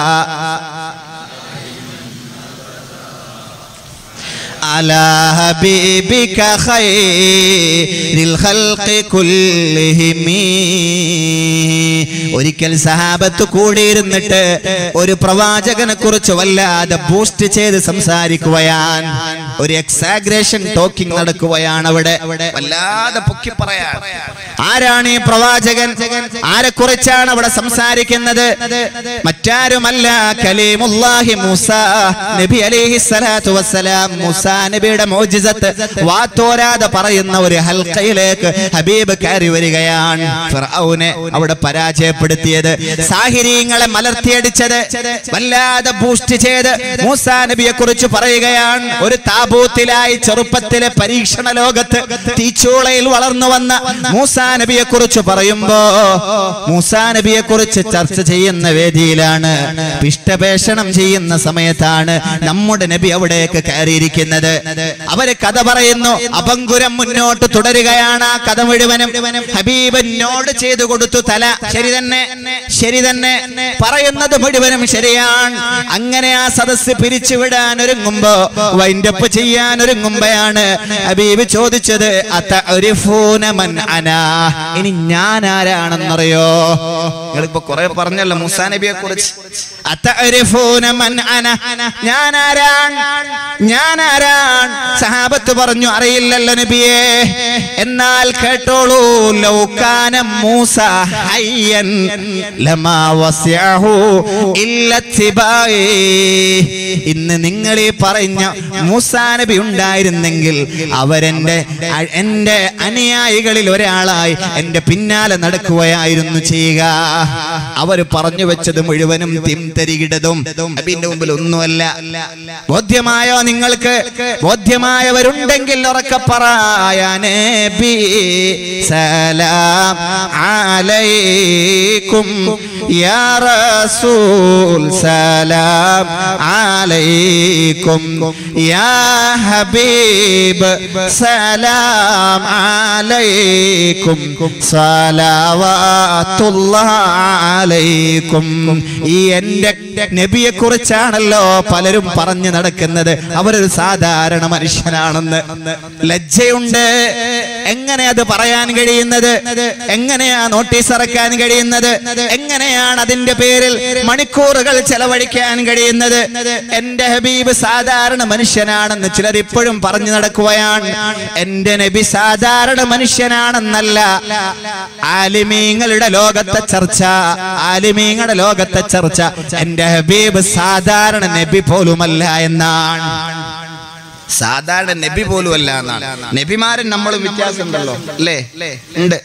അതെല്ലാരും അംഗീകരിക്കുന്നുണ്ട്. എന്നാ സാധാരണ മനുഷ്യനാന്ന് പറയുന്നവരോട് ആലിമീങ്ങളുടെ ലോകത്തെ ചർച്ച നബി സാധാരണ മനുഷ്യനാണോ അല്ലേ എന്ന് സമർത്ഥിക്കുകയല്ല. നബി സാധാരണ നബി പോലുമല്ല, സാധാരണ നബി പോലുമല്ല. ഈ ഹബീബിന്റെ പേരിൽ അഗ്രിമെന്റ് സൈൻ ചെയ്തിട്ടാ വരുന്നത്. ഇനി ഒന്നുകൂടെ കേൾക്ക്, ഹബീബ് ലോകത്തേക്ക് മുഴുവൻ പറഞ്ഞയക്കപ്പെട്ടവരാണ്. ഇനി മറ്റൊന്നുകൂടെ കേൾക്ക്, എന്റെ ഹബീബിന് സമകാലികരില്ല, എന്റെ ഹബീബിന് അഡീഷണൽ നബിമാരില്ല, എന്റെ ഹബീബിന് പിഎമാരില്ല. ഏത് നബിയെയും എടുക്ക്, സമകാലികരായ നബിയില്ലാത്ത ഒരു കാലഘട്ടവും കടന്നിട്ട് പോയിട്ടുണ്ടാവില്ല. മുർസലീങ്ങളെ ഞാൻ നിങ്ങൾക്ക് പരിചയപ്പെടുത്തി തരാം. ഇബ്രാഹിം നബി അലൈഹിസ്സലാത്തു വസ്സലാമിന് 3 അഡീഷണൽ നബിമാരുണ്ടായിരുന്നു. ഒന്ന് സയ്യിദുനാ ലൂത്ത്, 2 സയ്യിദുനാ ഇസ്മായിൽ, 3 സയ്യിദുനാ ഇസ്ഹാഖ്. 3 നബിമാർ. ഫലസ്തീനിൽ ഇസ്ഹാഖ് നബി അലൈഹിസ്സലാത്തു വസ്സലാമുള്ള അതേ സമയത്താണ് മക്കയിൽ ഇസ്മായിൽ നബി, അതേ സമയത്താണ് ലൂത്ത് നബി. ഈ 3-4 നബിമാർ ഒരേ സമയത്തുണ്ട്. അഡീഷണൽ നബിയാണ് ഇബ്രാഹിം നബിയുടെ, മുർസലിന്റെ.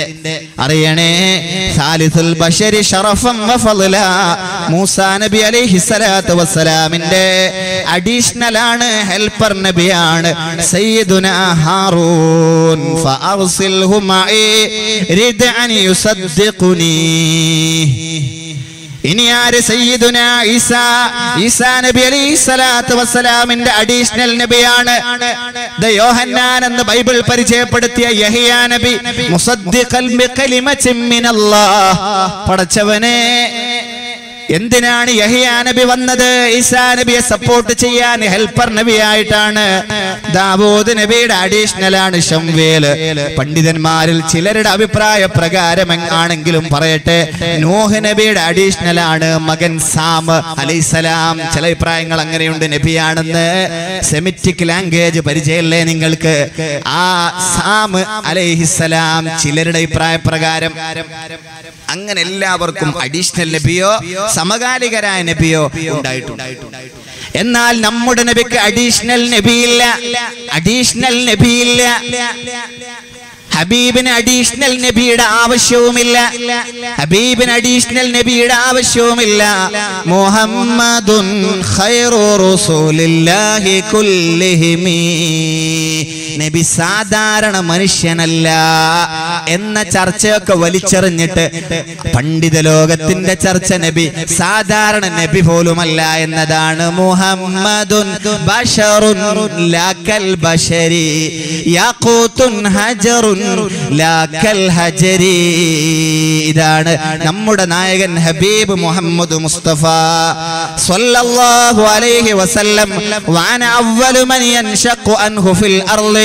ഭൂമിയിൽ നിന്ന് ബഅസ്, പുനർജന്മം ആദ്യം എനിക്കാണ്, ഞാനാണ് ആദ്യം കടന്നു വരുന്നത് എന്ന് മുഹമ്മദ് മുസ്തഫ സ്വല്ലല്ലാഹു അലൈഹി വസല്ലം. എത്ര ആളുകളാണ് ഈ മന്ത്രിസഭയിൽ നിന്ന് പോലും ചിലര് ഫോൺ കോൾ ചോർന്നതിന്റെ പേരിൽ മന്ത്രിസ്ഥാനം രാജിവെക്കേണ്ടി വന്നു. ഞാൻ രാഷ്ട്രീയം പറയുകയല്ല. എന്നാൽ പുണ്യ നബി സ്വല്ലല്ലാഹു അലൈഹി വസല്ലം അവിടുത്തെ ജന്മത്തിന് മുമ്പേ സൂറത്ത് ജിന്നിലുണ്ട്, വാനലോകത്തേക്ക് കയറി പോകാൻ കെൽപ്പ് കൊടുത്തിട്ടുണ്ട് അല്ലാഹു ജിന്നുവർഗത്തിന്. ആ ജിന്ന് ആകാശത്തേക്ക് കയറി ചെന്ന് മാലാഖമാരെ ഡ്യൂട്ടികൾ ഷെയർ ചെയ്യുമ്പോ കട്ടുകേട്ട് ഭൂമിയിൽ വന്ന് അവരെ സേവിക്കുന്നവർക്ക് പറഞ്ഞു കൊടുക്കുന്ന സ്ഥിതി ഉണ്ടായിരുന്നു. മാലാഖമാർ അവർ കട്ട് കേൾക്കുമ്പോ കൊള്ളുമീനുകളെ വാൽനക്ഷത്രങ്ങളെ പിടിച്ചെറിയുമായിരുന്നു. നമ്മൾ അതിനെ ഉൽക്കവർഷം എന്ന് പേരിട്ടിട്ടുണ്ട്. അറിയണേ, എന്നാൽ ഹബീബിന്റെ ജന്മവുമായി ബന്ധപ്പെട്ട് സൂറത്ത് ജിന്നിൽ ഇതാണ്: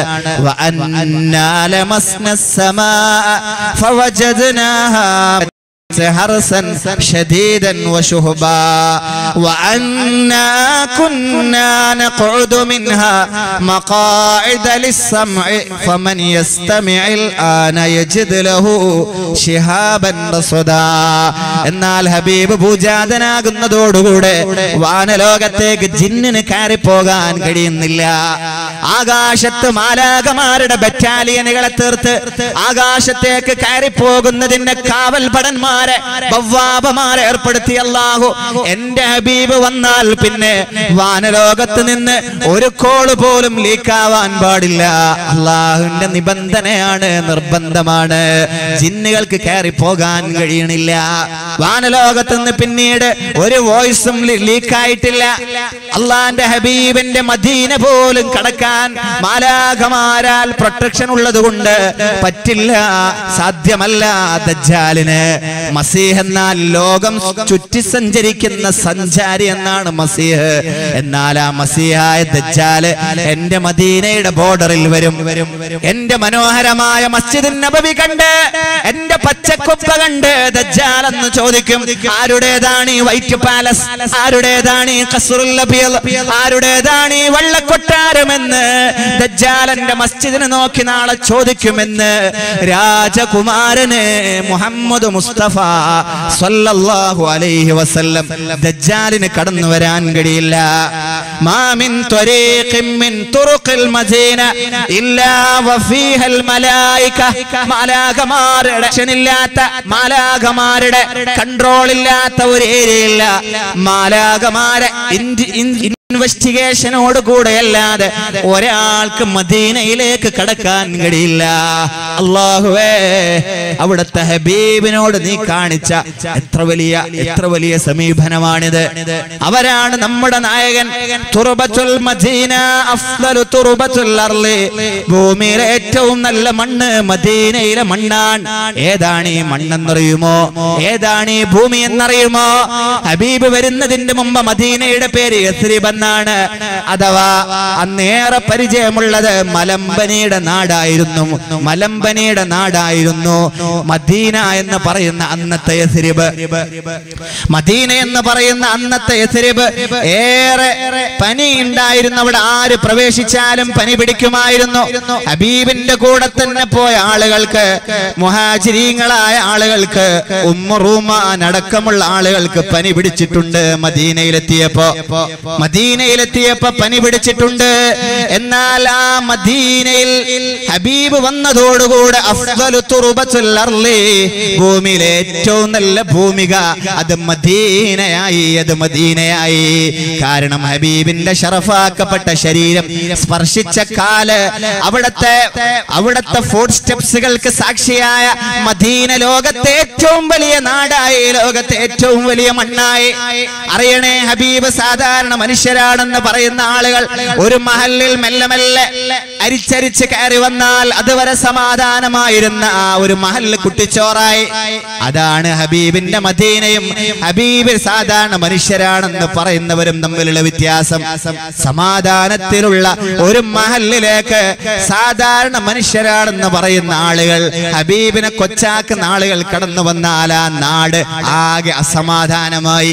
എന്നാൽ വളരെ പ്രയാസമുണ്ടായിരുന്ന മദീന, പനി കൊടുത്തിരുന്ന മദീന, എന്റെ നാട്ടിലേക്ക് ഈ ഭൂമിയുടെ എല്ലാ ഭാഗത്തു നിന്നും ആള് വരാനുണ്ട്. പേർഷ്യയിൽ നിന്ന് സൽമാൻ വരാറുണ്ട്. ഇറ്റലിയിൽ നിന്ന് ഷുഐബ് എന്നവർ വരാനുണ്ട്.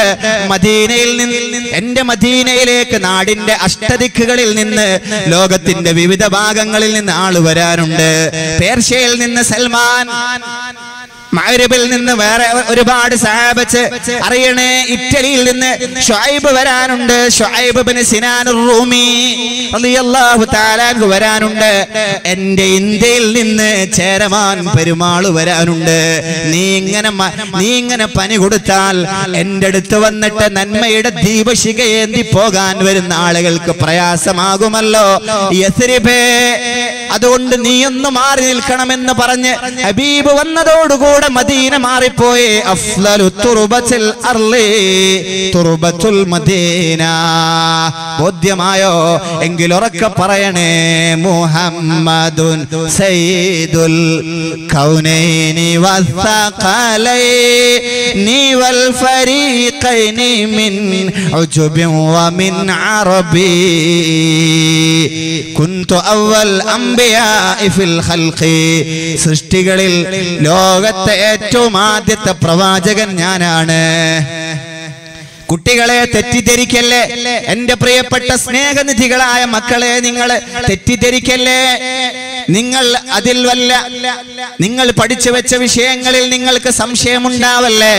ലോകത്തെ ആദ്യ പ്രവാചകൻ ഹബീബാണ്, ആദം നബിയല്ല. എങ്ങനെയാണത് സംഭവിച്ചത്? കുൻതു അവൽ അംബിയാഇ ഫിൽ ഖൽഖി, ഞാനാണ് ആദ്യത്തെ പ്രവാചകൻ, എന്നാൽ അവസാനമാണ് എനിക്ക് നിയോഗമുണ്ടായത്. നമ്മൾ കണ്ട ഭൂമി കണ്ട ഏറ്റവും ആദ്യത്തെ പ്രവാചകൻ ആദം നബി ഉത്തരവാദിത്വത്തോടെ വന്നത്. എന്നാൽ ആദ്യത്തെ സർട്ടിഫിക്കറ്റ്, പ്രവാചകത്വത്തിന്റെ സർട്ടിഫിക്കറ്റ് കിട്ടിയത് അത് എനിക്കാണ്. ആദ്യ മനുഷ്യൻ ഞാനാണ്. ഹബീബ് പറയുകയാണ്, ആദ്യ മനുഷ്യൻ ഞാനാണ്.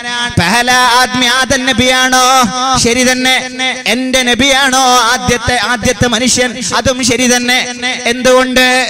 എന്തുകൊണ്ട് നമ്മളെയൊക്കെ അല്ലാഹു സൃഷ്ടിച്ചത് ശരീരമെന്ന് പറയുന്ന അട്ടർ വേസ്റ്റായ ഈ ഒരു ബോഡിയും അതിനകത്ത് കുടികൊള്ളുന്ന ആത്മാവും, ഇതല്ലേ ചുരുക്കി പറഞ്ഞാൽ മനുഷ്യൻ, ഇതല്ലേ ചുരുക്കി പറഞ്ഞാൽ ജീവജാലങ്ങൾ. ആത്മാവ്, അതിന് നിലകൊള്ളാനുള്ള ഫ്രെയിം, അതാണ് ഈ ശരീരം. അട്ടർ വേസ്റ്റാണ്. ആദ്യമായി അല്ലാഹു സൃഷ്ടിച്ചത് എന്റെ നൂറാണ്, എന്റെ ആത്മാവാണ്. അതിലേക്ക് നോക്കുമ്പോ ഞാനാണ് ആദ്യത്തെ സൃഷ്ടി. അട്ടർ വേസ്റ്റായ ശരീരം വെച്ച് നോക്കുമ്പോ ആദം നബിയാണ്. ചുരുക്കി പറഞ്ഞാൽ ആത്മാവ് വെച്ച് നോക്കുകയാണെങ്കിൽ ഞാൻ ആദം നബിയുടെ പിതാവാണ്. ശരീരം വെച്ച് കമ്പയർ ചെയ്താൽ ഞാൻ ആദം നബിയുടെ മകനാണ്, രാജകുമാരന്റെ വാക്കുകളാണ്. എന്താണ് ഇനി പറയേണ്ടത്? മൗലായ സ്വല്ലി വസല്ലിം ദായിമൻ അബദാ അലാ ഹബീബിക ഖൈറിൽ ഖൽഖി കുല്ലിഹിം. ലോകത്താദ്യമായി സോഷ്യലിസം നടപ്പാക്കിയത് ഹബീബാണ്. ലോകത്താദ്യമായി സോഷ്യലിസം നടപ്പാക്കിയത് ഹബീബാണ്. ലോകത്താദ്യമായിട്ട് പാവപ്പെട്ടവന്റെ കൈപിടിച്ച് ഉയർത്തിയത് ഹബീബാണ്. ഇന്ന് പലരും സോഷ്യലിസ്റ്റ് വാദങ്ങളുമായി കടന്നു വരുമ്പോ ഹബീബിന്റെ 4 അയലത്ത് പോലും വെച്ചാൻ കഴിയില്ല. ഹബീബ് കാണിച്ച സോഷ്യലിസം അത്ര വലുതാണ്. ഹബീബ് പരിചയപ്പെടുത്തിയ സോഷ്യലിസം അത്ര വലുതാണ്. അറിയണേ, ഹബീബിന്റെ കൂടെ എല്ലാം ഒഴിവാക്കി കടന്നുപോയവരാണ് മുഹാജിരീങ്ങള്. എല്ലാം ഒഴിവാക്കിയവർ. രത്നവ്യാപാരിയായിരുന്ന ഇറ്റലിക്കാരൻ ഷുഐബ് ഹബീബിന്റെ മദീനയിലേക്ക് കടന്നു വന്നപ്പോ ഹബീബ് പറഞ്ഞത് റബിഹ സുഹൈബ്, വല്ലാത്ത പ്രോഫിറ്റുമായിട്ടാണ് എന്റെ സുഹൈബ് എന്റെ മദീനയിലെത്തിയത്. രത്നങ്ങൾ മുഴുവനും എടുത്തിട്ട് മദീനയിലേക്ക് പലായനം ചെയ്യാൻ, മൈഗ്രേറ്റ് ചെയ്യാൻ ഒരുങ്ങി നിന്നപ്പോ മക്കാ മുശ്രിക്കീങ്ങൾ വന്ന് പറഞ്ഞു, ഷുഐബ്, നിനക്ക് ജീവൻ വേണോ? നിനക്ക് പോകാൻ കൊതിയുണ്ടോ? നിനക്ക് പോകാൻ ഞങ്ങൾ പെർമിഷൻ തരുന്നുണ്ട്. പക്ഷേ മക്കയിലെ നിന്റെ വ്യാപാര സ്ഥാപനങ്ങളെയും ആ ജംഗമ വസ്തുക്കളെയും കൊണ്ടുപോകാൻ ഞങ്ങൾ അനുവദിക്കില്ല. അവർക്കറിയാം ഇത് അവിടെ എത്തിയാൽ ഞങ്ങൾക്കെതിരെ പ്രയോഗിക്കാനുള്ള ധനമാണെന്ന്. അതുകൊണ്ട് കൊണ്ടുപോകാൻ പറ്റിയില്ല. ഷുഐബ് എന്നവർക്ക് സമ്പത്ത് പ്രശ്നമായിരുന്നില്ല. എനിക്ക് എന്റെ ഹബീബ് അവിടത്തെ കാണാതിരിക്കാൻ കഴിയില്ല. അവിടത്തെ കാണൽ വല്ലാത്ത ഇഷ്കായിരുന്നു. അതുകൊണ്ടല്ലേ ഫതഹു മക്ക കഴിഞ്ഞിട്ട് സഹാബത്ത് മുഴുവനും ഹബീബ് തിരിച്ചു പോയപ്പോ ഒരു റക്അത്തിന് 1,00,000 റക്അത്തിന്റെ കൂലിയുള്ള മസ്ജിദുൽ ഹറാമിനെ വിട്ടിട്ട് ഹബീബ് പോയപ്പോ തിരിച്ചു പോയത് എന്തുകൊണ്ടാണ്? അവർക്കറിയാം 1,00,000 കൂലി നോക്കിയല്ല, എന്റെ ഹബീബിനെ കാണലാണ് ഏറ്റവും വലിയ ധർമ്മമെന്ന്, ഏറ്റവും വലിയ നന്മയെന്ന് അവർക്കറിയാം. നമ്മളാണെങ്കിൽ എന്ത് ചെയ്യും? 14 ദിവസത്തെ ഉംറ വിസക്ക് പോയാൽ 4 ദിവസം 14 ദിവസത്തെ ഉംറ വിസക്ക് പോയാൽ 4 ദിവസം നമ്മൾ എന്ത് ചെയ്യും? മദീനയിലാണ് നമ്മൾക്ക് റിസപ്ഷൻ ഉള്ളത്, അവിടെയാണ് സൗകര്യങ്ങൾ, അവിടെ സിയാറത്താണ്, അവിടെ പറ്റുമെങ്കിൽ ഒരു ജുമുഅക്ക് കൂടാം. ഇങ്ങനെയാണ് ഗ്രൂപ്പുകാർ നമ്മളെ കൊണ്ടുപോകാറുള്ളത്, അറിയണേ. എന്നാൽ ആളുകൾ ആ 4 ദിവസം കൂടെ അവിടേക്ക് പോകാതെ 1,00,000 കൂലിയുള്ള മക്കയിൽ തന്നെ കടന്നിട്ട് തിരിച്ച് ജിദ്ദയിൽ പോയി തിരിച്ചു പോരുന്നവരുണ്ട്. മദീന പോവില്ല. എന്തേ പോകാത്തത്? 1,00,000 കൂലി കിട്ടുന്നിടത്തുനിന്ന് 10,000 കൂലി കിട്ടുന്ന മദീനയേക്കാൾ നല്ലത് 1,00,000 കൂലി കിട്ടുന്ന മക്കയാണെന്ന് വിചാരിച്ച അബദ്ധ ജടിലമായ വാദങ്ങളുള്ള ആളുകൾ പോകാറില്ല. ഒന്ന് അന്വേഷിക്കണേ, നിങ്ങൾ ആരാണ് അവരെന്ന് ചോദിച്ചോട്ടെ. ഞാൻ ആരാണ് ചോദിച്ചോട്ടെ. പൊന്നുമോനെ, ഈ വാദങ്ങളെല്ലാം എത്ര മൗഢ്യതയാണ്, ഈ വാദങ്ങളൊക്കെ എത്ര വലിയ ബൗഢ്യതയാണ്. അള്ളാന്റെ ഹബീബിന് വേണ്ടിയാണ് എല്ലാം പഠിച്ചത്. ഈ അണ്ടഘടാഹം, ഈ ഹൊറിസൺ, ഈ എൻവയോൺമെന്റ് എല്ലാം അള്ളാഹു പഠിച്ചത് എന്റെ ഹബീബിന് വേണ്ടിയാണ്. സല്ലല്ലാഹു അലൈഹി വസല്ലം ആ പുണ്യഭൂമേനി അന്ത്യവിശ്രമം കൊള്ളുന്ന റൗള കുടികൊള്ളുന്ന മദീനക്ക് 1,00,000 1 കോടി 1 crore കൂലി നൽകാൻ, സവാബ് കൊടുക്കാൻ അതിന്റെ പ്രഖ്യാപനത്തിന് കഴിയുമായിരുന്നു. റബ്ബിന് റെക്കമെൻഡ് ചെയ്യാൻ ഹബീബിനും കഴിയുമായിരുന്നു. എന്തേ റെക്കമെൻഡ് ചെയ്യാതിരുന്നത്? എന്തേ 1 കോടി കൂലി കിട്ടുമെന്ന് പറയാതിരുന്നത്? ഓഫർ ചെയ്തിട്ട് കടന്നു വരേണ്ട ഭൂമിയല്ല മദീന. ഓഫർ കിട്ടിയിട്ട് ഓഫറിന്റെ പെർസെന്റേജ് 90% ഡിസ്കൗണ്ട് ഉണ്ടെന്ന് പറഞ്ഞ് ആൻവേയിലും ഫ്ലിപ്കാർട്ടിലും നിങ്ങൾ സാധനം എടുക്കുന്ന പോലെ കൂലി നോക്കിയിട്ട് പോകേണ്ട ഇടമല്ല മദീന. അതെന്റെ പൂമാൻ കിടക്കുന്ന മദീനയാണ്. ആ മദീന ഓഫറിന്റെ പുറത്ത് പോകേണ്ടതല്ല. ഹൃദയത്തിനകത്ത് എന്നാരാണോ പ്രതിഷ്ഠ അവര് വന്നാ മതി, അവര് വന്നാ മദീനയിലേക്ക്. ബോധ്യമായോ? എങ്കിൽ ഉറക്കെ പറയണേ, നബി സലാം അലൈക്കും യാ റസൂൽ സലാം അലൈക്കും യാ ഹബീബ് സലാം അലൈക്കും സ്വലവാത്തുല്ലാഹി അലൈക്കും. ഏറ്റവും വലിയ സോഷ്യലിസം നടപ്പാക്കിയത് ഹബീബാണ്.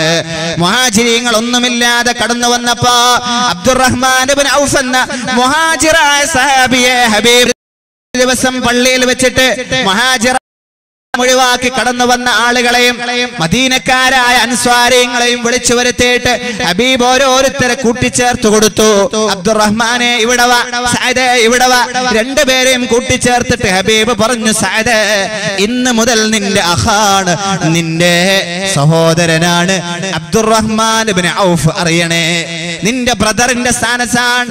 അതുകൊണ്ട് നിന്റെ സമ്പത്തിന്റെ നേർപ്പാതി നിനക്ക് എന്തുണ്ടോ അതിന്റെ 50 സഅദിന് കൊടുക്കണം. അബ്ദുറഹ്മാൻ ഇബ്നു ഔഫ് എന്നവരെ സഹോദരനാക്കി. ആഹാ ബൈൻ, ഞങ്ങൾക്കിടയിൽ സഹോദരങ്ങളാക്കി ഹബീബ്. അങ്ങനെ സഹോദരങ്ങളാക്കി ഹബീബ് പറഞ്ഞ പ്രകാരം സഹോദരനായി സ്വീകരിച്ച് സഅദ് എന്നവർ തന്റെ മദീന കണ്ട ഏറ്റവും വലിയ മുതലാളിയാണ് സഅദ് എന്നവർ.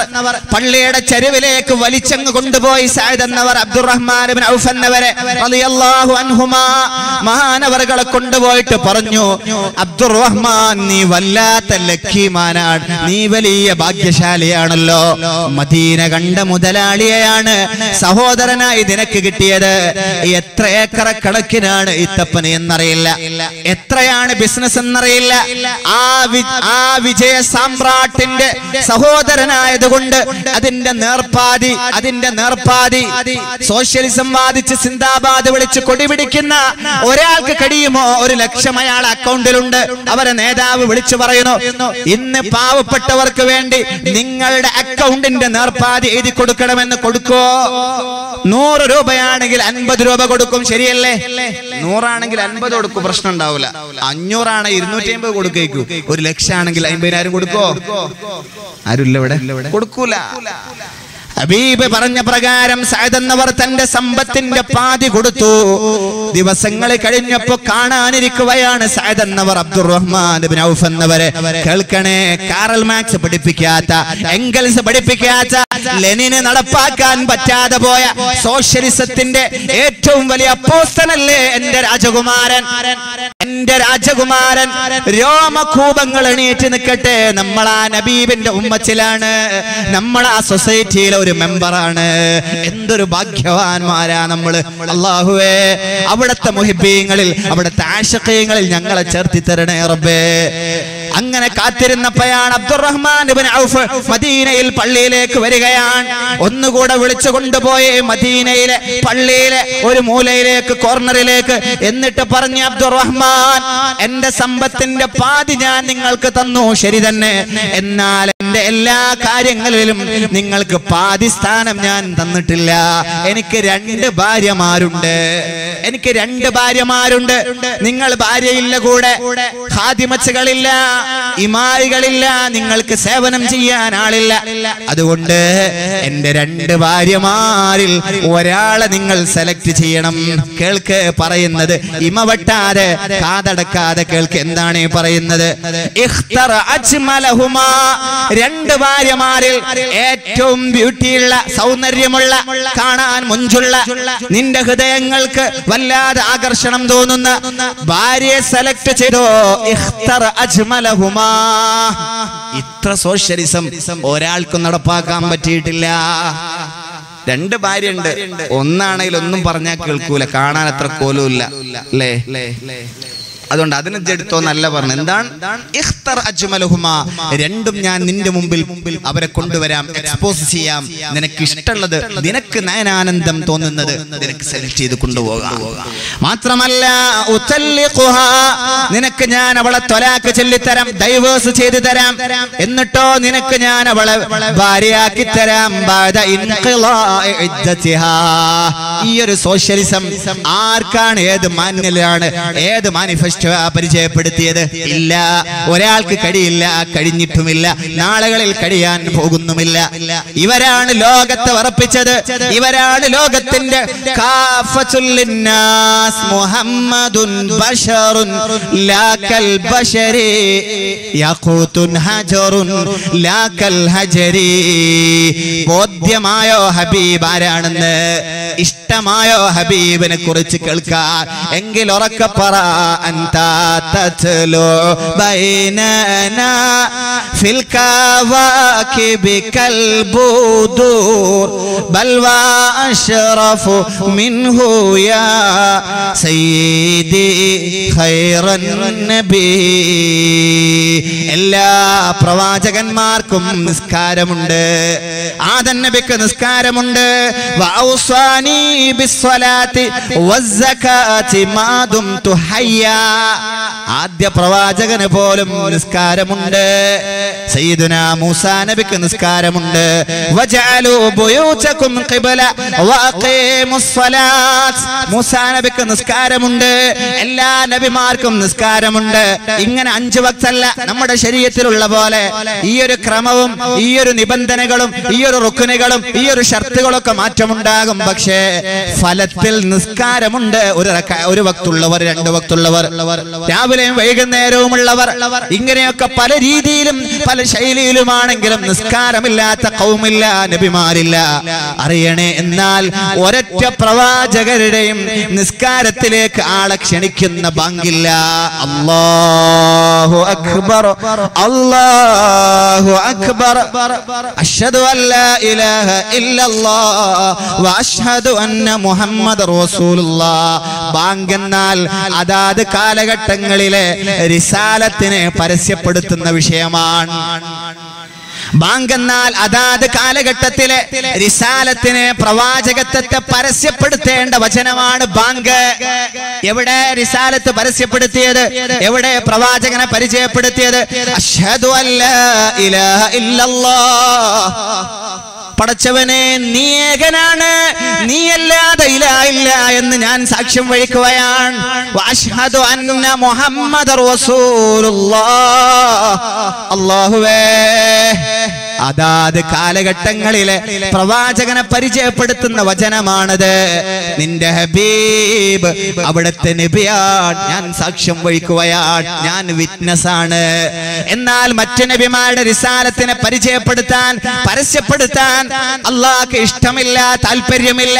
അതുകൊണ്ട് ബാങ്ക് മറ്റു ശരീഅത്തിലില്ല. ബോധ്യമായ ഉറക്കപ്പറ ശഫാഅത ഹബ്ലനാ ഫിൽ ഖിയാമത്തി മുഷ്ഫിഖാ വഹ്ലനാ ഇൻ ളാഅ സയ്യിദി ഖൈറൻ നബി മൗലായ സല്ലി വസല്ലിം ദായിമൻ അബദാ حبيبك خير الخلق كلهم وجعلنا سراجا وهاجا. കത്തുന്ന വിളക്കിനെ ഞാൻ നിങ്ങൾക്കാക്കി. ഇത് സൂര്യനെ കുറിച്ചാണ്. എന്നാൽ ഹബീബിനെ കുറിച്ച് പറഞ്ഞത് സിറാജം മുനീറ, വെളിച്ചം പകർന്നു കൊടുക്കുന്നവരെന്നാണ്. വെളിച്ചം പകർന്നു കൊടുക്കുന്നത്.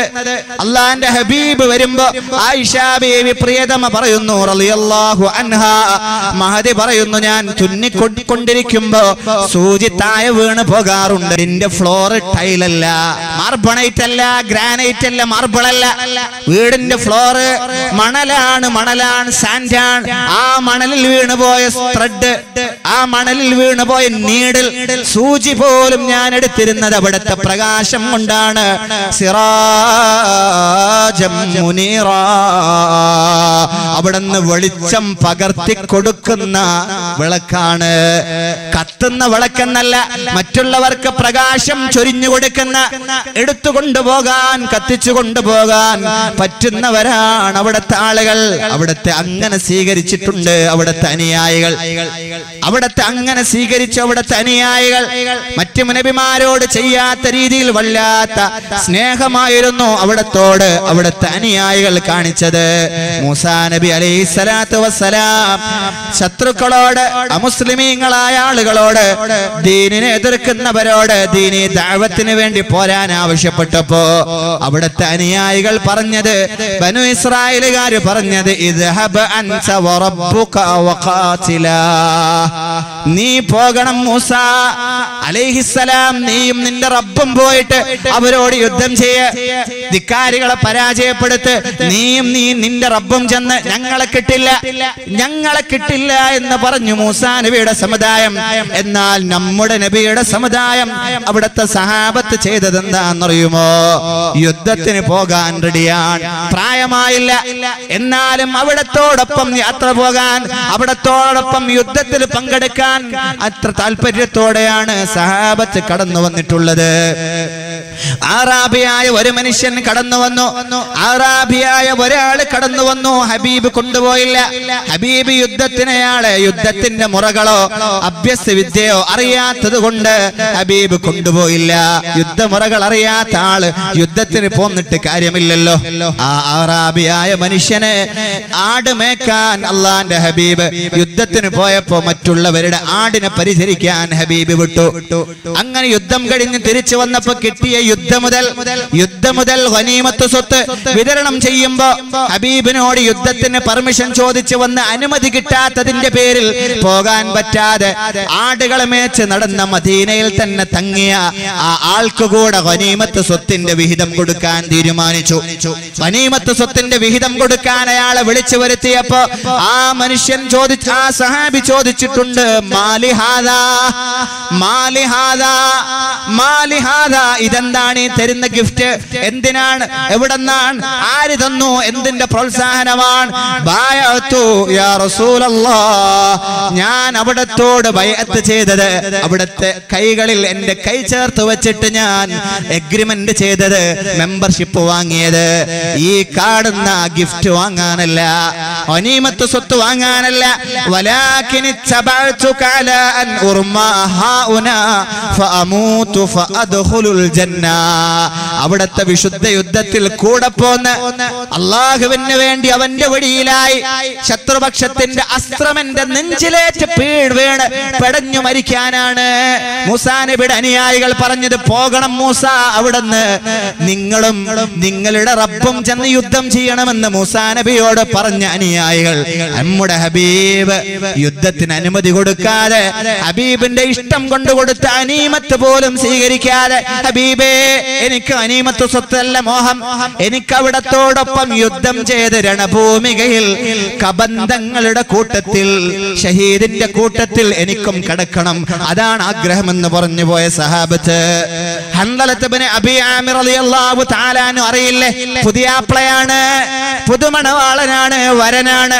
ആ പകലിൽ കല്യാണം കഴിഞ്ഞ് രാത്രിയിൽ ഫസ്റ്റ് നൈറ്റ് ആഘോഷിച്ചു കൊണ്ടിരിക്കുമ്പോ പ്രിയതമയോട് വല്ലാത്ത അനുരാഗത്തിന്റെ മുട്ടുകൾ വിടരുന്ന സമയത്ത് ഹൻദല റളിയല്ലാഹു തആല അൻഹുവിന്റെ റൂമിനകത്തേക്ക് ഒരു അശരീരി പരക്കുകയാണ്. യുദ്ധത്തിന് വേണ്ടി ഹബീബ് വിളിക്കുന്നുണ്ട്. അല്ലാഹുവിന്റെ ഹബീബ് വിളിക്കുകയോ, ഞാൻ എന്ത് പുതിയാപ്ല, എനിക്കെന്ത് ഫസ്റ്റ് നൈറ്റ്, എന്ത് പ്രിയതമയോട് ഞാനിപ്പം വരാം, എന്റെ ഹബീബ് എന്നെ വിളിച്ചിട്ടുണ്ട്. പുതിയാപ്ലയായ ഹൻദലത്ത് ഇബ്നു അബീ ആമിർ എന്നവർ ഇറങ്ങിപ്പോന്നിട്ടുണ്ട്. അറിയണേ, ഇടക്കിടക്ക് പറയുന്നു മൂസാ നബിയോട് അനുയായികൾ പറഞ്ഞത്, അൻത വറബ്ബുക വഖാതില, പോയിക്കോ മൂസ, ഞങ്ങളില്ല. ഹബീബിന്റെ അനുയായികൾ പ്രധാനിയായ ഹൻദലത്ത് ഇബ്നു അബീ ആമിർ എന്നവർ പുതുമണവാളനായ ഫസ്റ്റ് നൈറ്റിന്റെ രാത്രിയിൽ പ്രിയതമയോടുകൂടെ കിടന്ന് സല്ലപിക്കുമ്പോ ശാരീരികമായി ബന്ധപ്പെട്ടുകൊണ്ടിരിക്കുന്ന സമയത്ത് ഹബീബിന്റെ വിളി വന്നപ്പോ ഇറങ്ങിപ്പോന്നു. യുദ്ധം നടക്കുകയാണ്. യുദ്ധം കഴിഞ്ഞു. ഹബീബ് പറഞ്ഞു, പോയി നോക്ക്, ആരാണ് രണഭൂമിയിൽ ഷഹീദായി കിടക്കുന്നത്, ആരാണ് കിടക്കുന്നത്. സഹാബത്ത് അന്വേഷിച്ചു ചെന്നപ്പോ ഒരു ജനാസ കണ്ടു. ആ ജനാസക്ക് ചുറ്റും വെള്ളം തളം കെട്ടിക്കിടക്കുന്നു. ജനാസക്ക് ചുറ്റും വെള്ളം തടം കെട്ടിക്കിടക്കുകയാണ്. മഴ പെയ്തിട്ടില്ല. ആ പ്രദേശങ്ങളിൽ മേഘം ഘനീഭവിച്ചിട്ടില്ല. കാർമേഘങ്ങൾ തീരെയില്ല. മഴ പെയ്തിട്ടില്ല. മഴയുടെ ലാഞ്ചന പോലും ഉണ്ടായിട്ടില്ല. പിന്നിങ്ങനെയാണ് ആരാ വെള്ളം കൊണ്ടുപോയി ജനാസക്ക് ചുറ്റുമടിച്ചത്? ജനാസയുടെ സറൗണ്ടിങ് നിറയെ വെള്ളം നിറഞ്ഞിരിക്കുകയാണ്. ആരാണത്? ആരാണ്? എന്താണ് ചെയ്തത്? സഹാബത്ത് ഈ വിഷയം പറഞ്ഞപ്പോ ഹബീബ് വന്നു നോക്കിയിട്ട് പറഞ്ഞു, ഇത് പുതിയാപ്ലയല്ലോ, നമ്മുടെ ഹൻദലത്ത് ഇബ്നു അബീ ആമിർ റളിയല്ലാഹു. ഉറക്കെ പറയണേ, ആരാടിയാ ഈ സഹാബി? ഹൻദലത്ത് ഇബ്നു അബീ ആമിർ റളിയല്ലാഹു തആല അൻഹു.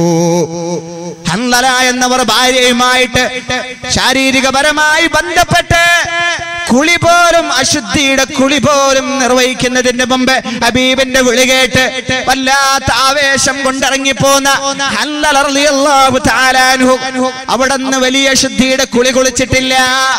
സഹാബത്ത് കണ്ടത് മാലാഖമാർ അവർ ഷഹീദായി ഈ ലോകത്ത് നിന്ന് യാത്ര പോകുന്നതിന് മുമ്പേ, അവരെ റൂഹ് വേർപ്പെടുന്നതിന് മുമ്പേ രണഭൂമികയിൽ മാലാഖമാർ വെള്ളം കൊണ്ടുവന്ന് ഹൻദലയെ കുളിപ്പിച്ചു. ആ വെള്ളമാണ് ഈ നനഞ്ഞു കിടക്കുന്നത് എന്ന് എന്റെ രാജകുമാരൻ മുഹമ്മദ് മുസ്തഫ. ചരിത്രത്തിൽ പിന്നീട് ഈ സഹാബിയുടെ പേര് ഗസീലുൽ മലായിക, മാലാഖമാര് കുളിപ്പിച്ച സഹാബി എന്നാണ്. മാലാഖമാര് കുളിപ്പിച്ച സഹാബി എന്നാണ് പിന്നീട് ആ സഹാബിയെ കുറിച്ച് ചരിത്രം പരിചയപ്പെടുത്തുന്നത്. അറിയണേ, അങ്ങനെയാണ് ഹബീബിനോട് അവർ പെരുമാറിയത്.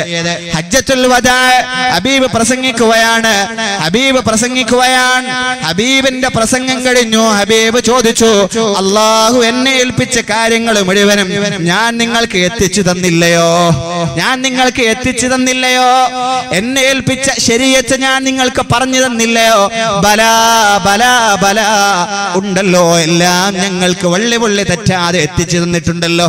അതുകൊണ്ട് നിങ്ങൾ ഇനിയുള്ള കാലം മുഴുവനും ഇവിടെ പ്രസന്റ് ഉള്ള ആളുകൾ ഇവിടെ എത്തിപ്പെടാൻ കഴിയാത്ത കാലങ്ങളോളം ഖിയാമോളമുള്ള ആളുകൾക്ക് എത്തിച്ചു കൊടുക്കണേ ഈ ഒരു ദൗത്യം എന്ന് പറഞ്ഞിട്ടുണ്ട് ആ ഒരു പ്രസംഗത്തിന്റെ അവസാനത്തില്. ഇവിടെയുള്ള ആളുകൾ ഇല്ലാത്തവർക്ക് എത്തിച്ചു കൊടുക്കണം. ഇവിടെയുള്ളവർ ഇല്ലാത്തവരോട് അറിയിക്കണം ഈ വിഷയം മുഴുവനും. അൽയൗമ അക്മൽതു ലക്കും ദീന വഅത്മംതു അലൈക്കും നിഅമതി വറദീതു ലക്കുമുൽ ഇസ്ലാമ ദീന. ഹബീബ് ഏൽപ്പിച്ചു. എന്നാൽ മറ്റു നബിമാരുടെ സമുദായം എന്ത് ചെയ്തു? അവരവരുടെ കാലം കഴിഞ്ഞപ്പോ തൗറാത്തിനെ ജൂതന്മാര് വക്രീകരിച്ചു, തഹരീഫ് ചെയ്ത് കളഞ്ഞു, മാറ്റം വരുത്തി. ഹലാലിന് ഹറാമ്, ഹറാമിന് ഹലാല് വല്ലാതെ ചേഞ്ച് ആക്കി കളഞ്ഞു. ഇഞ്ചീല് അഥവാ ബൈബിള് അതിനെ മാറ്റിക്കളഞ്ഞു, ഹലാല് ഹറാമായി. പാതിരിമാർ അതിന്റെ ഹവാരീങ്ങളുടെ പിൻഗാമികളായ ആളുകൾ ഇതിനെ തെറ്റിദ്ധരിപ്പിച്ചു. എന്നാൽ അവിടെ ഏൽപ്പിച്ച ശരീഅത്ത് വള്ളി പുള്ളി തെറ്റാതെ അവിടത്തേക്ക് ജിബ്രീൽ മുഖേന അറിയിക്കപ്പെട്ട ആ പരിശുദ്ധ ഖുർആൻ, അള്ളാന്റെ കലാം, ഒരു വള്ളി പുള്ളി തെറ്റാതെ നമ്മൾ ഏറ്റെടുത്തു. അതാണ് ഉമ്മത്ത് മുഹമ്മദ് സല്ലല്ലാഹു അലൈഹി വസല്ലം. അന്ന് ആ വിളി കേട്ട് ഉഖബത്ത് ഇബ്നു നാഫിർ റളിയല്ലാഹു തആല അൻഹു മൊറോക്കയുടെ തീരത്തെത്തി. ഹബീബ് ഏൽപ്പിച്ച ദൗത്യം ശരീഅത്ത് പരിചയപ്പെടുത്താൻ വേണ്ടി മൊറോക്കോയിലേക്ക് കയറിപ്പോയി ഉഖബത്ത് ഇബ്നു നാഫിർ. അന്ന് ട്രെയിൻ സംവിധാനമില്ല, അന്ന് റോക്കറ്റുകളില്ല, അന്ന് വ്യോമാന സംവിധാനങ്ങളില്ല, വിമാനങ്ങളില്ല, എയർക്രാഫ്റ്റ് ഇല്ല, അത്തരം സൗകര്യങ്ങളൊന്നുമില്ല. അന്ന് പ്ലെയിൻ യാത്രയില്ല. ആ കാലഘട്ടത്തിലാണ് കുതിരയുടെയും കഴുതയുടെയും ഒട്ടകത്തിന്റെയും പുറത്ത് കയറിയിട്ട് കിലോമീറ്ററുകളോളം, എണ്ണാൻ കഴിയാത്തത്ര കിലോമീറ്ററുകൾക്കപ്പുറത്തേക്ക് ഉഖബത്ത് ഇബ്നു നാഫി എന്നവർ മദീനയിൽ നിന്ന് കടന്നുപോയത്. അവസാനം കണ്ണിന്റെ മുമ്പിൽ കടല് മാത്രമാണ്, അങ്ങോട്ട് പോകാൻ കഴിയില്ല. വിളിച്ചു പറഞ്ഞു, റബ്ബേ, ഉഖബയുടെ ദൗത്യം ഇവിടെ പൂർത്തിയാക്കുകയാണ്, ഉഖബക്കിന് മുന്നോട്ട് പോവാൻ കഴിയില്ല, മുന്നിൽ കടലാണല്ലോ റബ്ബേ. എന്റെ ഹബീബ് ഏൽപ്പിച്ച ദൗത്യം ഞാൻ എത്ര റിസ്ക് എടുത്തും ഞാൻ ചെയ്യാൻ റെഡിയാണ്, പക്ഷേ കടലായി പോയല്ലോ റബ്ബേ എന്ന് ഉഖബത്ത് ഇബ്നു നാഫിർ റളിയല്ലാഹു തആല അൻഹു. സഅദ് ഇബ്നു അബീ വഖാസ് എന്നവർ ചൈനയിൽ പോയി ദീനി ദഅവത്തിന് വേണ്ടിയിട്ട്. താരിഖ് ഇബ്നു സിയാദ് എന്നവർ ജിബ്രാൾട്ടർ കടലിടുക്ക് കയറിയിട്ട് പോയിട്ടുണ്ട്. എന്നിട്ട് നേതാവ് പറഞ്ഞു, ജബൽ താരിഖ് ഇബ്നു സിയാദ് ജിബ്രാൾട്ടർ കടലിടുക്ക് കയറി ചെന്ന് അവർ കയറിപ്പോയ കപ്പലുകളെ, പായ്ക്കപ്പലുകളെ ചുട്ടുകരിക്കാൻ വേണ്ടി പറഞ്ഞു. അനുയായികളോട്, കൂടെ പോയവരോട്, സഹകൂട്ടുകാരോട് പറഞ്ഞു, ജബൽ താരിഖ്, ജിബ്രാൾട്ടർ കടലിടുക്ക് കഴിഞ്ഞപ്പോ താരിഖ് ഇബ്നു സിയാദ് എന്ന നേതാവ് പറഞ്ഞു കൂടെ പോയവരോട്, നമ്മൾ വന്ന പായ്ക്കപ്പൽ കത്തിച്ചു കളയണം. അനുയായികൾ, കൂട്ടുകാർ ചോദിച്ചു, താരിഖ് എന്ന നേതാവേ റളിയല്ലാഹു അൻഹു, എങ്ങനെയാ നമ്മൾ തിരിച്ചു പോകുന്നത്? കൈഫ നർജിഉ ഇലൽ മദീന, മദീനയിലേക്ക് എങ്ങനെയാ തിരിച്ചു പോകുന്നത്? ആ സമയത്ത് താരിഖ് ഇബ്നു സിയാദ് എന്നവർ പറഞ്ഞത്, നർജിഉ ഇലല്ലാഹ്, ഇനി നമ്മൾ ആരും മദീനയിലേക്കില്ല, ഇനി നമ്മൾ മടങ്ങുന്നത് ദൗത്യ പൂർത്തീകരണ ശേഷം അജലെത്തിയാൽ ഇനി നമ്മൾ അല്ലാഹുവിലേക്കാണ് കടന്നു പോകുന്നത് എന്ന് പറഞ്ഞ താരിഖ് ഇബ്നു സിയാദ് റളിയല്ലാഹു തആല അൻഹു ഈ അനുഭവ വ്യക്തിത്വത്തിന്റെ ഏറ്റവും വലിയ റോൾ മോഡൽ സ്വീകരിച്ച്, അവർ പറഞ്ഞ വാക്കുകളെ അക്ഷരാർത്ഥത്തിൽ സ്വീകരിച്ച്, അനുസരിച്ച്, കൺസിഡർ ചെയ്ത് ലോകത്തിന്റെ വിവിധ ഭാഗങ്ങളിലേക്ക് കടന്നുപോയി. മാലിക് ഇബ്നു ദീനാർ ഇന്ത്യയിൽ വന്നില്ലേ? എത്രയോ ഇടങ്ങളിൽ മാടായിൽ പള്ളി ഉണ്ടാക്കിയില്ലേ? മറ്റൊരുപാട് സ്ഥലങ്ങളിൽ ദീനി ദഅവത്തിന് വേണ്ടി അവർ കടന്നു ചെന്നില്ലേ? അവരെല്ലാം അല്ലാഹുവിന്റെ ഹബീബിന്റെ വാക്ക് ശിരസ വഹിച്ച് കടന്നു വന്നവരാണ്. എല്ലാവരും അങ്ങനെയാണ്. ഹബീബിന്റെ മദീനയിലേക്ക് പ്ലേഗ് വരില്ല. മദീന വല്ലാത്ത പ്രൊട്ടക്റ്റഡ് ഏരിയയാണ്. മദീനയിലേക്ക് ദജ്ജാൽ വരില്ല. അതുപോലെ മദീനയിൽ മാരക രോഗങ്ങളില്ല. എന്തുകൊണ്ട് മദീന വല്ലാത്ത നാടാണ്? ഹബീബ് പറഞ്ഞിട്ടുണ്ട്, ആയത്തുൽ ഈമാനി ഹുബ്ബുൽ അൻസാർ, എന്റെ അൻസാരികളായ മദീനക്കാരെ പ്രേമം അത് ഈമാന്റെ അടയാളമാണ്. എന്റെ മദീനക്കാരെ ആരെങ്കിലും ഇഷ്ടപ്പെട്ടാൽ ആയത്തുൽ ഈമാൻ, അവന്റെ വിശ്വാസത്തിന്റെ ഭാഗമാണത്. എന്റെ മദീനക്കാരെ ഒരാൾ വഞ്ചിച്ചാൽ അവനില്ലാതെ ഉരുകി ഉരുകി തീരുമെന്ന് പുണ്യനബി സല്ലല്ലാഹു അലൈഹി വസല്ലം. എന്തുകൊണ്ട്? ജന്മനാടായ ബസ്തിയായ മക്ക വിട്ട് ശത്രുപക്ഷത്തിന്റെ കിരാതമർദ്ദനങ്ങൾക്ക് സാക്ഷ്യം വഹിക്കേണ്ടി വന്ന അവസാനം പെർമിഷൻ കിട്ടി കടന്നു പോകുന്നതാണ് മദീനയിലേക്ക്. ഇരു കൈകളും നീട്ടി കാത്തിരുന്നു മദീനക്കാർ. അള്ളാന്റെ ഹബീബ് യാത്ര തുടങ്ങുകയാണ്. സുറാഖ പിന്നാലെ കടന്നു വരികയാണ്. 100 ഒട്ടകം മോഹിച്ച പലരും കൂടെ എത്തുകയാണ്. കൊല്ലാൻ വാള് പിടിച്ച് ഖഡ്ഗം പിടിച്ച് കാത്തിരുന്നവരുടെ മുമ്പിൽ നിന്ന് രാത്രി ഇറങ്ങിപ്പോരുകയാണ് ഹബീബ്. അശ്വാരൂഢരായ 100ഓളം ചുവന്നൊട്ടകങ്ങളെ കൊതിച്ച ഇനാം ആഗ്രഹിച്ച് കടന്നു വരുന്നവരെ കൺവെട്ടിച്ച് യാത്ര ചെയ്യുകയാണ് ഹബീബ്. കൂടെ സാഹിബുൽ ഗാർ സിദ്ദീഖ് റളിയല്ലാഹു തആല ഉണ്ട്. ഒരു നാട്ടുകാർ പിടിക്കാൻ വരുന്നു, മറുനാട്ടുകാർ രക്ഷപ്പെടുത്താൻ കാത്തിരിക്കുകയാണ്. ഹബീബ് പോന്നിട്ടുണ്ടെന്ന് വിവരം കിട്ടിയപ്പോ മദീനയിലെ അൻസാരികൾ അവരവരുടെ ഈത്തപ്പന തോപ്പുകളിൽ മുകളിൽ ഈത്തപ്പനയുടെ മുകളിൽ കയറി നിന്നിട്ട് നോക്കുകയാണ്. ദൂരദേശത്തേക്ക് ബീച്ചിലൂടെ അങ്ങനെ കടൽക്കരയിലേക്ക് നീണ്ടു നോക്കുകയാണ്. അവിടെ അൻസാരികൾ വരുന്നുണ്ടോ? എന്റെ ഹബീബ് ആദ്യം കാണുന്ന ആളാരാണ്? ഞാനാകണേ എന്നാ പ്രാർത്ഥന, ഞാനാകണേ എന്നാണ് പ്രാർത്ഥന. അങ്ങനെ ഹബീബ് കടന്നു വന്നു. നാളിരീന തുരീഖു മക്ക, മക്കയിലേക്ക് ഇങ്ങനെ മക്ക വഴിയിലേക്ക് നോക്കി നിൽക്കുകയാണ്. ഫലമ്മാ ജനൗ ഇലാ ബുയൂത്തിൽ ഹയ്യ ഗോത്രക്കാരുടെ വീടിനരികിലേക്ക് ഹബീബും കൂടെ സിദ്ദീഖ് റളിയല്ലാഹു തആല അൻഹു ഒട്ടകപ്പുറത്ത് ഇങ്ങനെ കടന്നു വരികയാണ്. ത്വാലാൽ ബദ്റു അലൈനാ മിൻ സനിയാത്തിൽ വദാഇ വജബ ശുക്രു അലൈനാ മദാ ലില്ലാഹി ദാഇ. അല്ലാഹു അവിടുത്തെ ഈ ഒരു വലിയ ചർച്ച നമ്മൾ നടത്തുന്നു. അല്ലാഹു കബൂൽ ചെയ്യുമാറാവട്ടെ. സ്വർഗപ്രവേശനത്തിന് ഇത് അല്ലാഹു സൗഭാഗ്യമായി കബൂൽ ചെയ്യുമാറാവട്ടെ. ഇന്ന് ഈ ഒരു സംരംഭം വളരെയേറെ പ്രധാനമുള്ളതാണ്.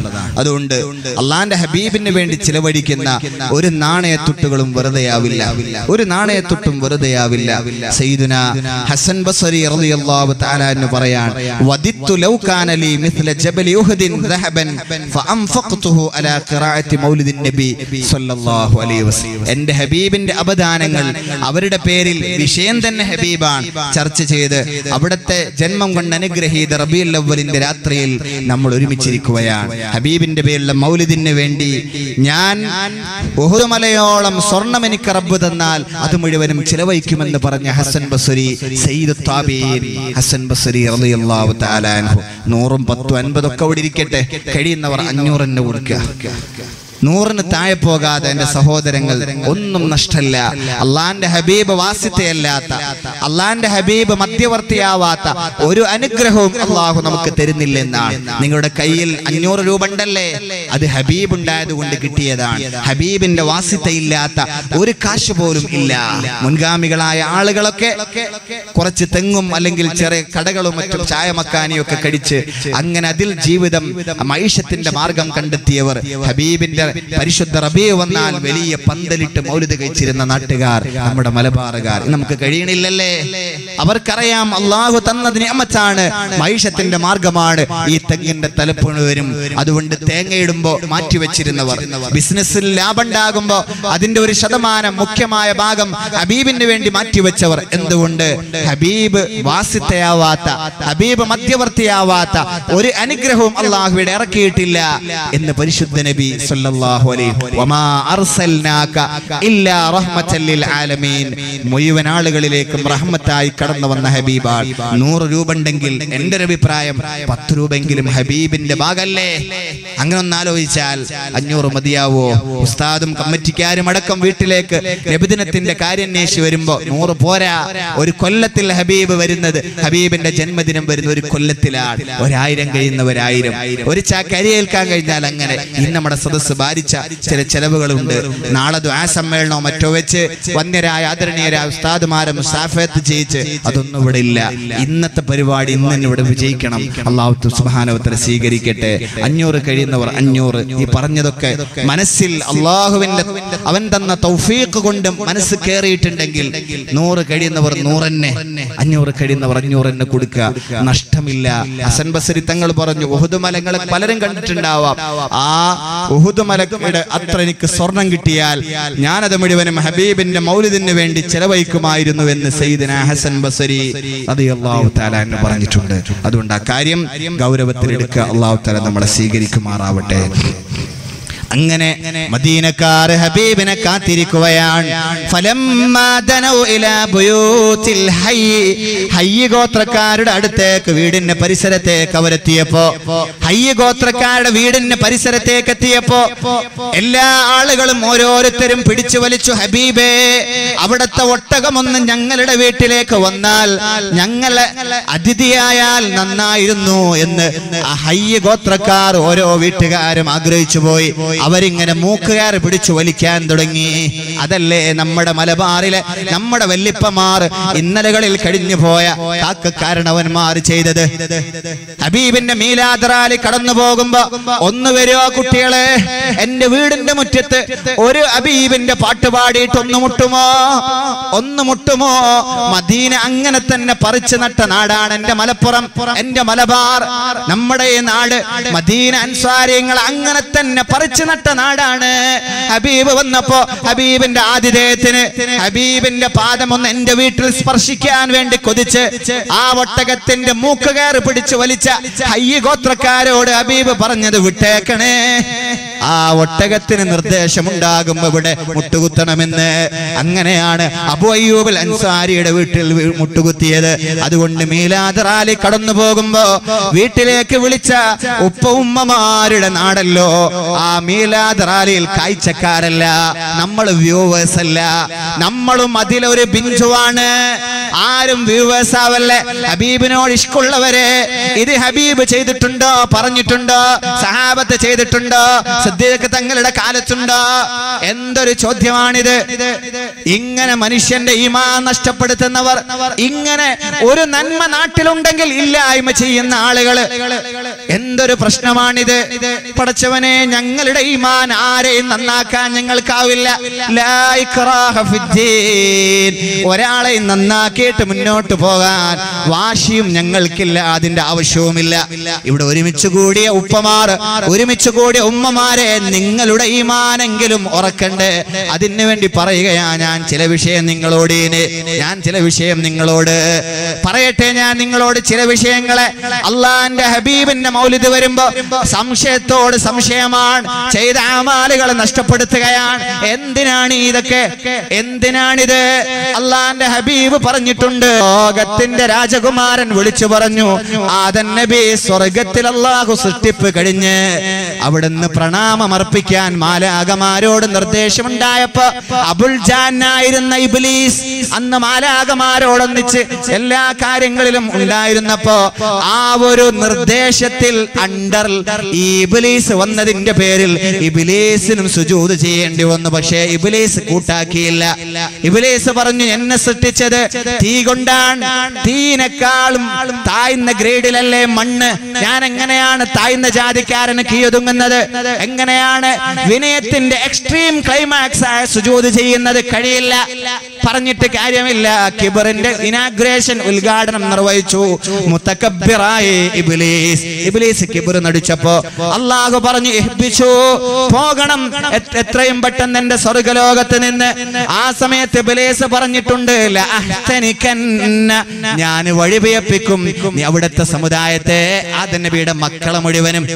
ആദം നബിയുടെ മക്കളിൽ ഭൂരിഭാഗത്തെയും ഞാൻ എന്റെ മെമ്പർഷിപ്പ് കൊടുത്തിട്ട് അവരെ വശീകരിച്ച് കളയും. അല്ലാഹു പറഞ്ഞു ഫസ്തഫ്സിസ് മനിസ്തതഅത മിൻ സൗതിക, പറ്റുമെങ്കിൽ അയക്കോ, പറ്റുമെങ്കിൽ അയക്കോ. ഒരുപാട് പേര് ഇന്ന് ഇബ്ലീസിന്റെ കെണി വലയത്തിലാണ്.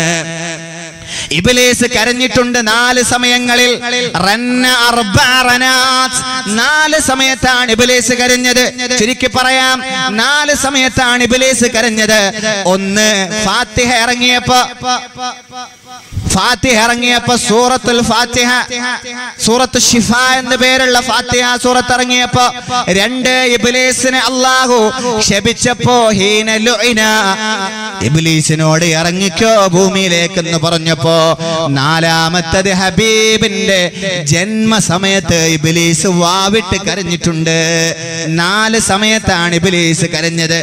4, 1 അല്ലാഹു ശപിച്ചപ്പോ, 2 ഭൂമിയിലേക്ക് ഇറക്കിയപ്പോ, 3 ഫാത്തിഹ സൂറത്ത് ഇറങ്ങിയപ്പോ, 4 അല്ലാഹുവിന്റെ ഹബീബ് ജനിച്ചപ്പോ. ഹബീബിന്റെ ജന്മം സഹിക്കാനായില്ല ഇബ്ലീസിന്. എന്നാൽ ഇബ്ലീസിന്റെ മെമ്പർഷിപ്പ് വാങ്ങിയ ആളുകൾക്കും നബിദിനം വരുമ്പോ ചൊറിച്ചിലാണ്. അത്ര കൂട്ടിയാ മതി, അത്ര മനസ്സിലാക്കിയാ മതി. ആ ഒരു ചൊറിച്ചിലാണ്. ഇസ്ലാമിൽ 2 ഐറ്റം ഇബാദത്തുകളുണ്ട്. ഇബാദത്തുകൾ 2 ഐറ്റമാണ്. 2 ഐറ്റം ഇബാദത്ത്. 1, നിയമങ്ങളുണ്ട്, ഷർത്തുകളുണ്ട്, റുക്നുകളുണ്ട്, സമയമുണ്ട്. സമയബന്ധിതമായി നിർവഹിക്കേണ്ടതാണ്. ഹബീബ് പറഞ്ഞു സല്ലൂ കമാ റഅയ്തുമൂനി ഉസല്ലി, ഞാൻ എങ്ങനെ നിസ്കരിച്ചു അങ്ങനെ നിസ്കരിച്ചേക്കണം. ളുഹറിന് സമയമുണ്ട്, ഇശാക്ക് സമയമുണ്ട്, ഹജ്ജിന് സമയമുണ്ട്.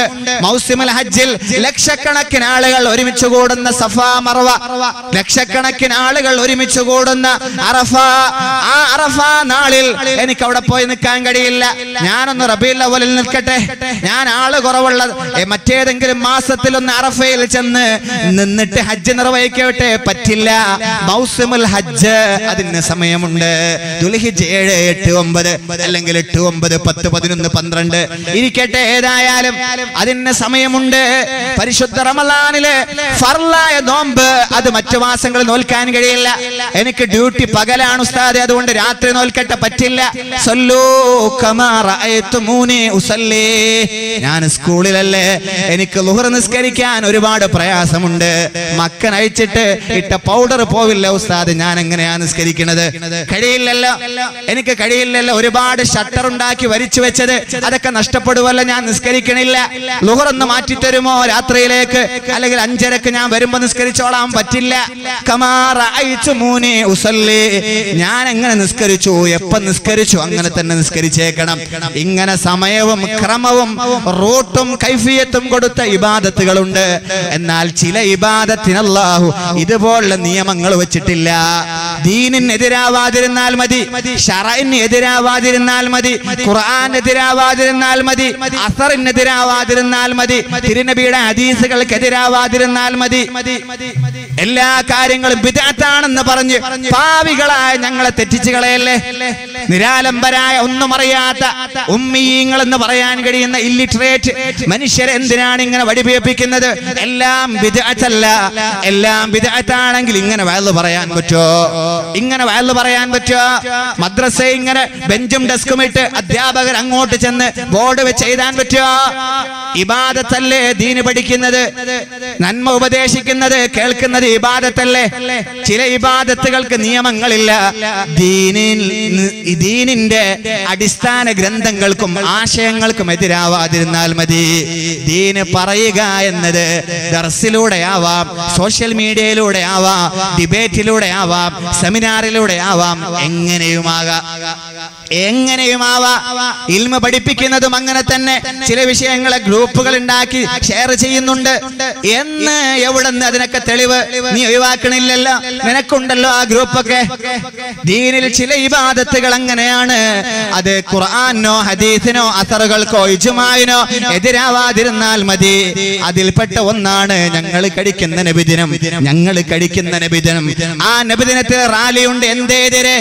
എന്തേതിരെ അശ്റാഖൽ ബദ്റു അലൈനാ, ഹബീബിന്റെ പേരിൽ അഷ്റാഖ് പാടിയിട്ട് ത്വാലൽ ബദ്ർ പാടിയിട്ട് ഞങ്ങളുടെ കുട്ടികൾ നല്ല വസ്ത്രം ധരിച്ച് എന്റെ പുണ്യപൂമാനാണ്, ഞങ്ങളുടെ ഏറ്റവും വലുത്, ഞങ്ങളെ കണ്ണിലെ കൃഷ്ണമണിയേക്കാൾ ഇഷ്ടപ്പെട്ട് കൊണ്ടുപോ നടക്കുന്ന ആ ഹബീബ് മനസ്സാകുന്ന മോണിറ്ററിന് മുകളിൽ പ്രൊഫൈലായി ഞങ്ങൾ പ്രതിഷ്ഠിച്ചു വെച്ചിരിക്കുന്ന ഹബീബ് ജന്മദിനം വരുമ്പോ കൊടിയേന്തിയിട്ട് ഹബീബിന്റെ അവദാനങ്ങൾ പാടി നടന്നു പോകും. എന്ത് തെറ്റാണുള്ളത്? ശത്രുക്കൾ മക്കയിലൂടെ ഹബീബിനെ കുറിച്ച് മദീനയിലൂടെ പലതും പറഞ്ഞു നടന്നപ്പോ, അക്യൂസ് ചെയ്തപ്പോ, കുറ്റപ്പെടുത്തിയപ്പോ ഹസ്സാൻ ഇബ്നു സാബിത്ത് എന്നവർക്ക് ഹബീബ് മസ്ജിദ് നബവിയിൽ ഒരു ഇരിപ്പിടം കൊടുത്തിട്ട്, ഒരു മിമ്പർ കൊടുത്ത്, ഷാള് കൊടുത്ത് അണിയിച്ച്, പൊന്നാട കൊടുത്ത് അണിയിച്ച് മിമ്പറിൽ കയറ്റി നിർത്തിയിട്ട് ഫഅജ്മല മിൻക ലം തറഖത്തു ഐനി വഅഹ്സന മിൻക ലം തലിദിൻ നിസാഉ, ഇത്രമേൽ സൗരഭ്യമുള്ള ഒരു കുട്ടിയെ ഞാൻ കണ്ടിട്ടില്ല, ഇത്രമേൽ സൗരഭ്യമുള്ള ഒരു കുഞ്ഞിനെയും ഒരു ഉമ്മ പ്രസവിച്ചിട്ടില്ല. എന്നവരെ പറയല്ലേ പറഞ്ഞതോ പറഞ്ഞു ഇനി മിണ്ടല്ലേ എന്ന് ഹബീബ് പറഞ്ഞിട്ടില്ല. അവിടുത്തെ അവതാരങ്ങൾ പറയുമ്പോ, അവിടുത്തെ പാട്ടുകൾ പാടിയപ്പോ പൊന്നാടി അണിയിച്ച് മിമ്പർ കൊടുത്ത് ഹബീബിന്റെ പേരിൽ വരുന്ന ആക്ഷേപങ്ങൾക്ക് പാട്ടിലൂടെ, കവിതയിലൂടെ, ഷെയറിലൂടെ മറുപടി കൊടുക്കാൻ വേണ്ടിയിട്ട് സ്ഥാനം കൊടുത്തു ഹസ്സാൻ ഇബ്നു സാബിത്ത് റളിയല്ലാഹു തആല അൻഹു. ഹബീബിനെ കുറിച്ചല്ലാതെ വേറെ ആരെ കുറിച്ച് പറയാനാണ്? ഹബീബിനെ കുറിച്ചല്ലാതെ വേറെ ആരെ കുറിച്ച് പാടാനാണ്? ഹബീബിനെ കുറിച്ചല്ലാതെ വേറെ ആരെ കുറിച്ച് ഞങ്ങൾ ഒരുമിച്ച് കൂടിയിട്ട് ചർച്ച ചെയ്യാനാണ്? എന്റെ രാജകുമാരനെ കുറിച്ചല്ലാതെ ആരെ കുറിച്ച് പറയാനാണ്? ഖൈബറിന്റെ പടനായകൻ, ലോകത്തെ ഏറ്റവും വലിയ ഫിലോസഫറായ, ലോകത്തെ ഏറ്റവും വലിയ ടീച്ചറാണ്, ഏറ്റവും വലിയ ഫിലോസഫറാണ്, ഏറ്റവും വലിയ ഉച്ചനീചത്വങ്ങളെ നിഷ്കാസനം ചെയ്ത ലോകത്തെ ഏറ്റവും വലിയ പരിവർത്തനവാദിയാണ് സല്ലല്ലാഹു അലൈഹി വസല്ലം. ആ ഹബീബിന്റെ നാട്ടിലേക്ക്, ആ ഹബീബിന്റെ മദീനയിലേക്ക് പ്ലേഗ് ചെന്നിട്ടില്ല. പ്ലേഗിന് പോകാൻ കഴിയില്ല. എപ്പിഡമിക് ഡിസീസസുകൾ മദീനയിലില്ല. എപ്പിഡമിക് ഡിസീസസുകൾ മദീനയിലില്ല. പകർച്ചപ്പനി മദീനയിലില്ല.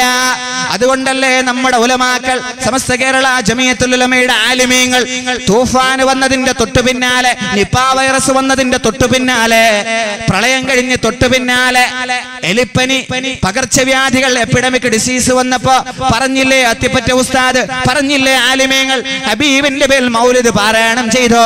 മങ്കൂസ് മൗലിദ് നാട്ടിൽ നടക്കട്ടെ, ബദരീങ്ങളുടെ അവതാരങ്ങൾ മജ്ലിസുൻ നൂർ നടക്കട്ടെ. എന്തുകൊണ്ടാണ് അത് പറയാൻ കാരണം? ഹബീബിന്റെ മദീന, അവിടുത്തെ ഷറഫാക്കപ്പെട്ട പാദം പതിഞ്ഞ ഇടത്തേക്ക്, മദീനയിലേക്ക് മാറാവ്യാധികൾ പോവില്ല. മദീന പ്രൊട്ടക്റ്റഡ് ഏരിയയാണ്. മദീനയിലേക്ക് അങ്ങനെ പോകില്ല.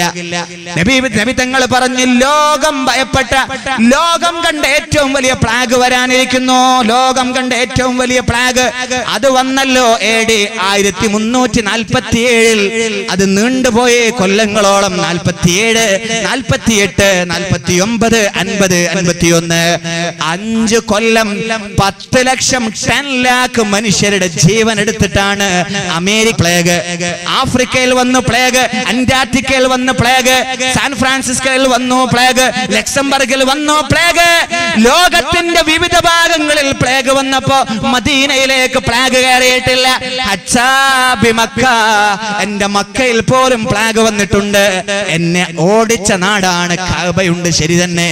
എന്നാലും എന്നെ ഓടിച്ച നാട്ടിൽ അവിടെ പ്ലേഗ് ബാധിച്ചു പോയി. 10 ലക്ഷം ആളെ കൊണ്ടുപോയ പ്ലേഗ് അന്ന് മക്കയിൽ എത്തിയിട്ടുണ്ട്. മാത കസീറൻ മിനർ റിജാൽ വന്നിസാഇ വസ്സിബിയാൻ ഇല്ലൽ മദീന. മദീനയല്ലാത്ത സകല നാട്, ഹറം ആയ മക്കയിൽ പോലും നിരവധി ആളുകൾ, ആണ് പെണ്ണ് കുട്ടികൾ പോലും മരണപ്പെടുമാറ് പ്ലേഗ് പടർന്നു പിടിച്ച ആ സമയത്ത് മദീനയിലേക്ക് ആ പ്ലേഗ് എത്തിയിട്ടില്ല.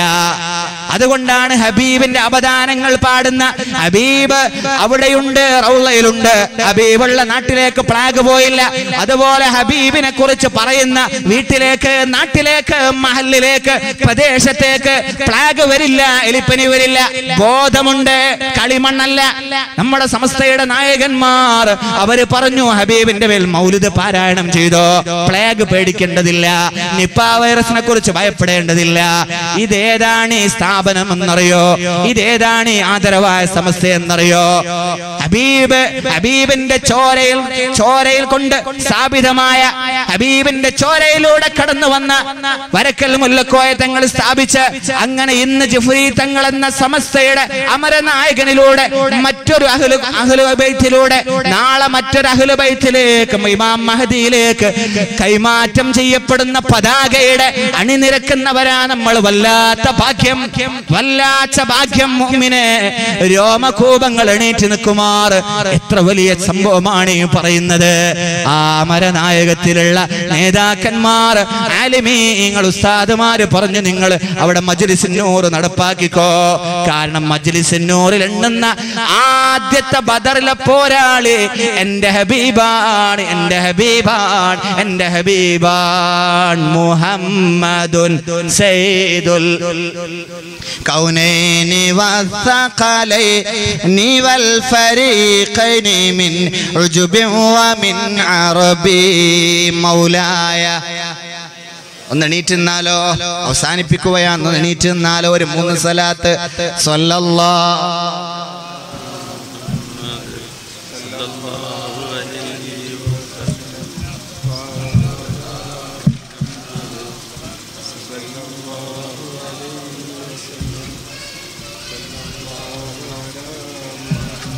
മുഹമ്മദ് യാ റബ്ബി സ്വല്ലി അലൈഹി വസല്ലിം. തുർക്കിയുടെ അവസാന രാജാവ് സുൽത്താൻ അബ്ദുൽ ഹമീദാണ്. തുർക്കിയുടെ അവസാന രാജാവ് സുൽത്താൻ അബ്ദുൽ ഹമീദാണ്.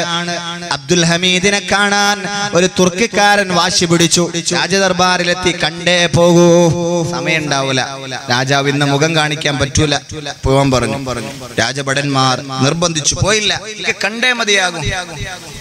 വാശിക്ക് മുമ്പിൽ അവരെ മനസ്സറിഞ്ഞു, രാജദർബാറിലേക്ക് കയറ്റിവിട്ടു ഈ തുർക്കിക്കാരനെ. രാജാവിന്റെ മുമ്പിലെത്തിയപ്പോ ഭരണാധികാരിയായ സുൽത്താൻ അബ്ദുൽ ഹമീദ് ചോദിച്ചു, എന്തേ നിങ്ങൾക്ക് ഇത്ര വാശി? നാളെ വന്നാ പറ്റില്ലേ? ഇല്ല രാജാവേ, നിങ്ങൾ എനിക്ക് കടം തരാനുണ്ട്, നിങ്ങൾ എനിക്ക് കാശ് തരാനുണ്ട്. രാജാവ് അന്തിച്ചു പോയി, ഞാൻ കാശ് കൊടുക്കാനോ ഒരാൾക്ക്?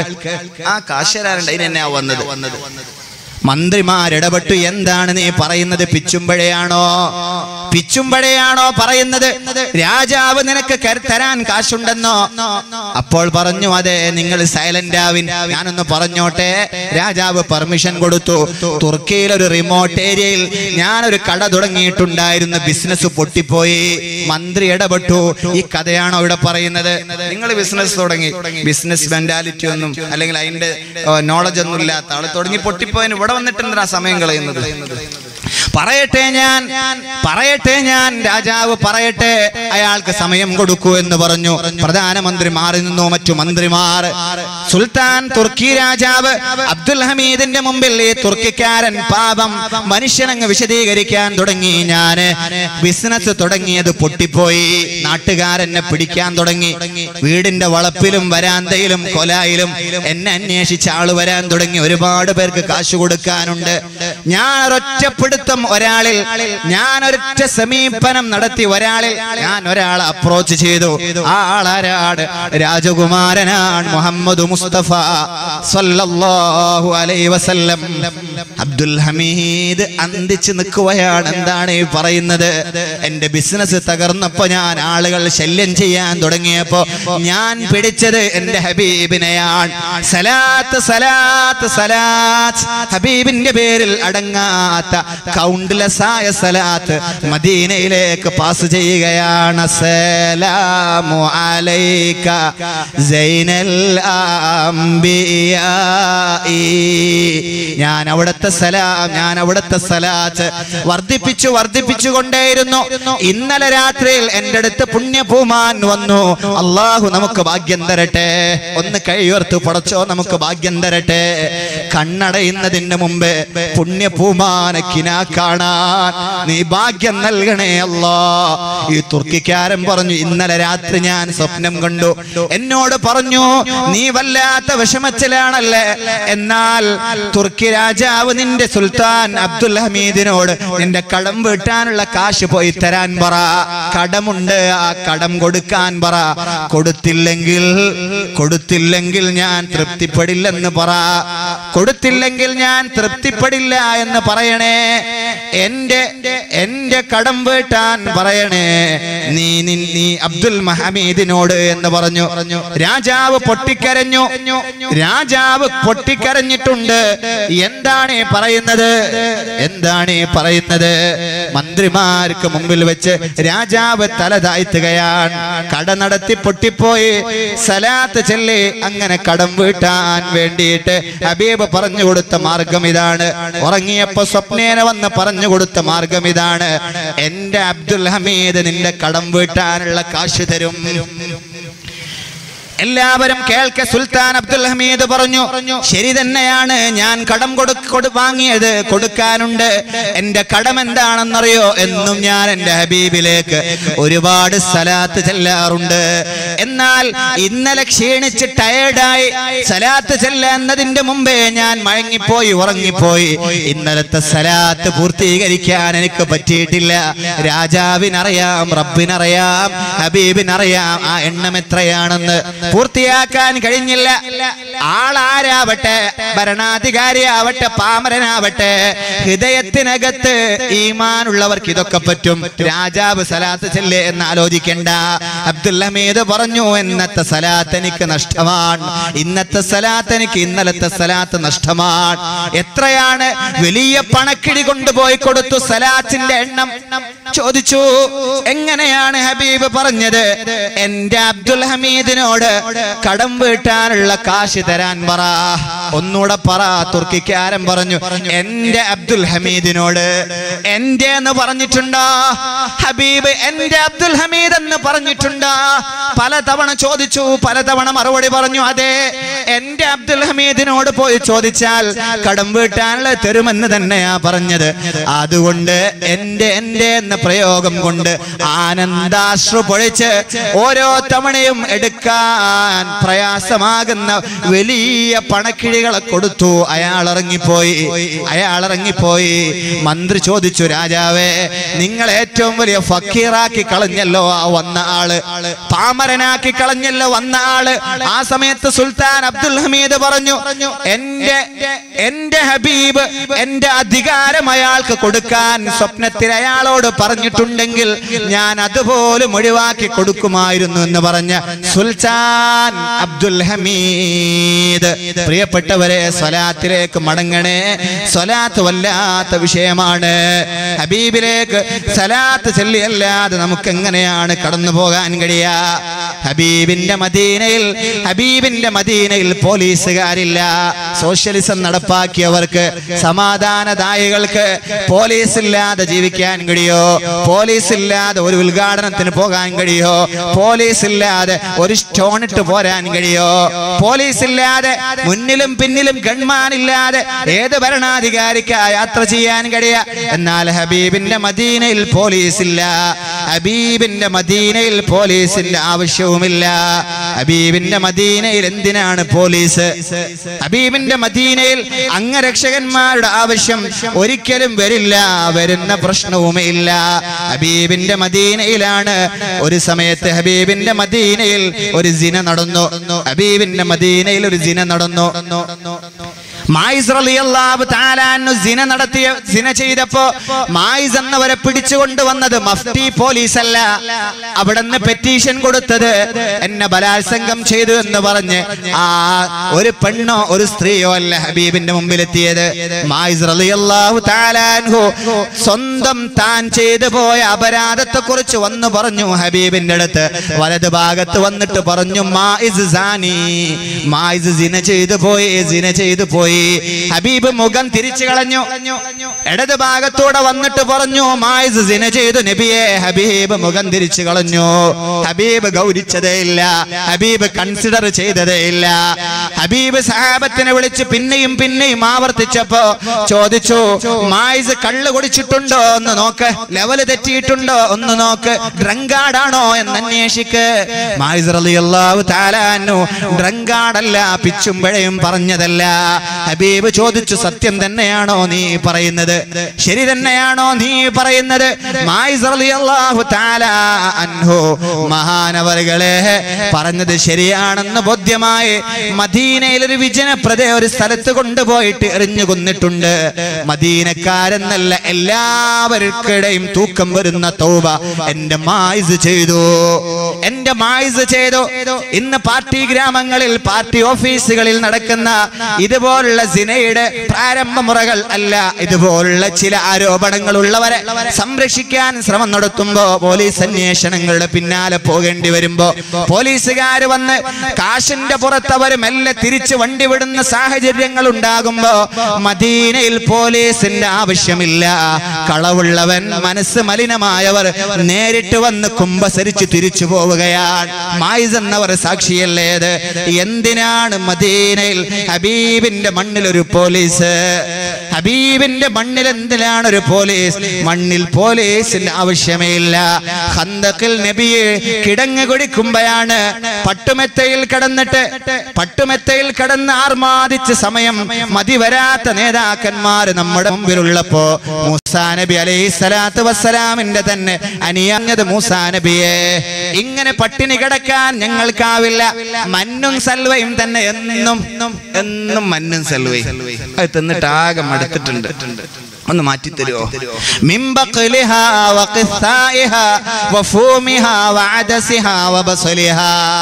എത്ര ഐറ്റം വെജിറ്റബിൾസ് ഉണ്ട്.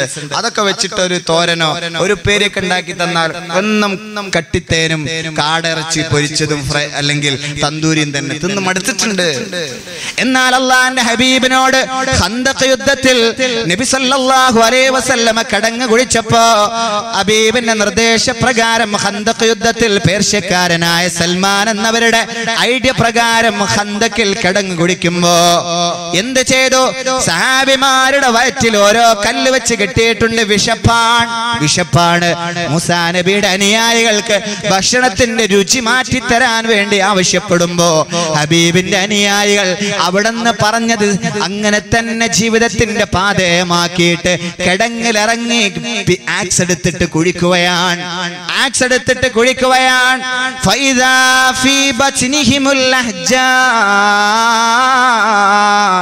ഒത്തിരി ആളുകൾ വിഷമിച്ച് കല്ല് വയറ്റത്ത് വെച്ച് കെട്ടിയിട്ടാണ് കിളക്കുന്നത്, കുടിക്കുന്നത്, മണ്ണെടുത്തിടുന്നത്.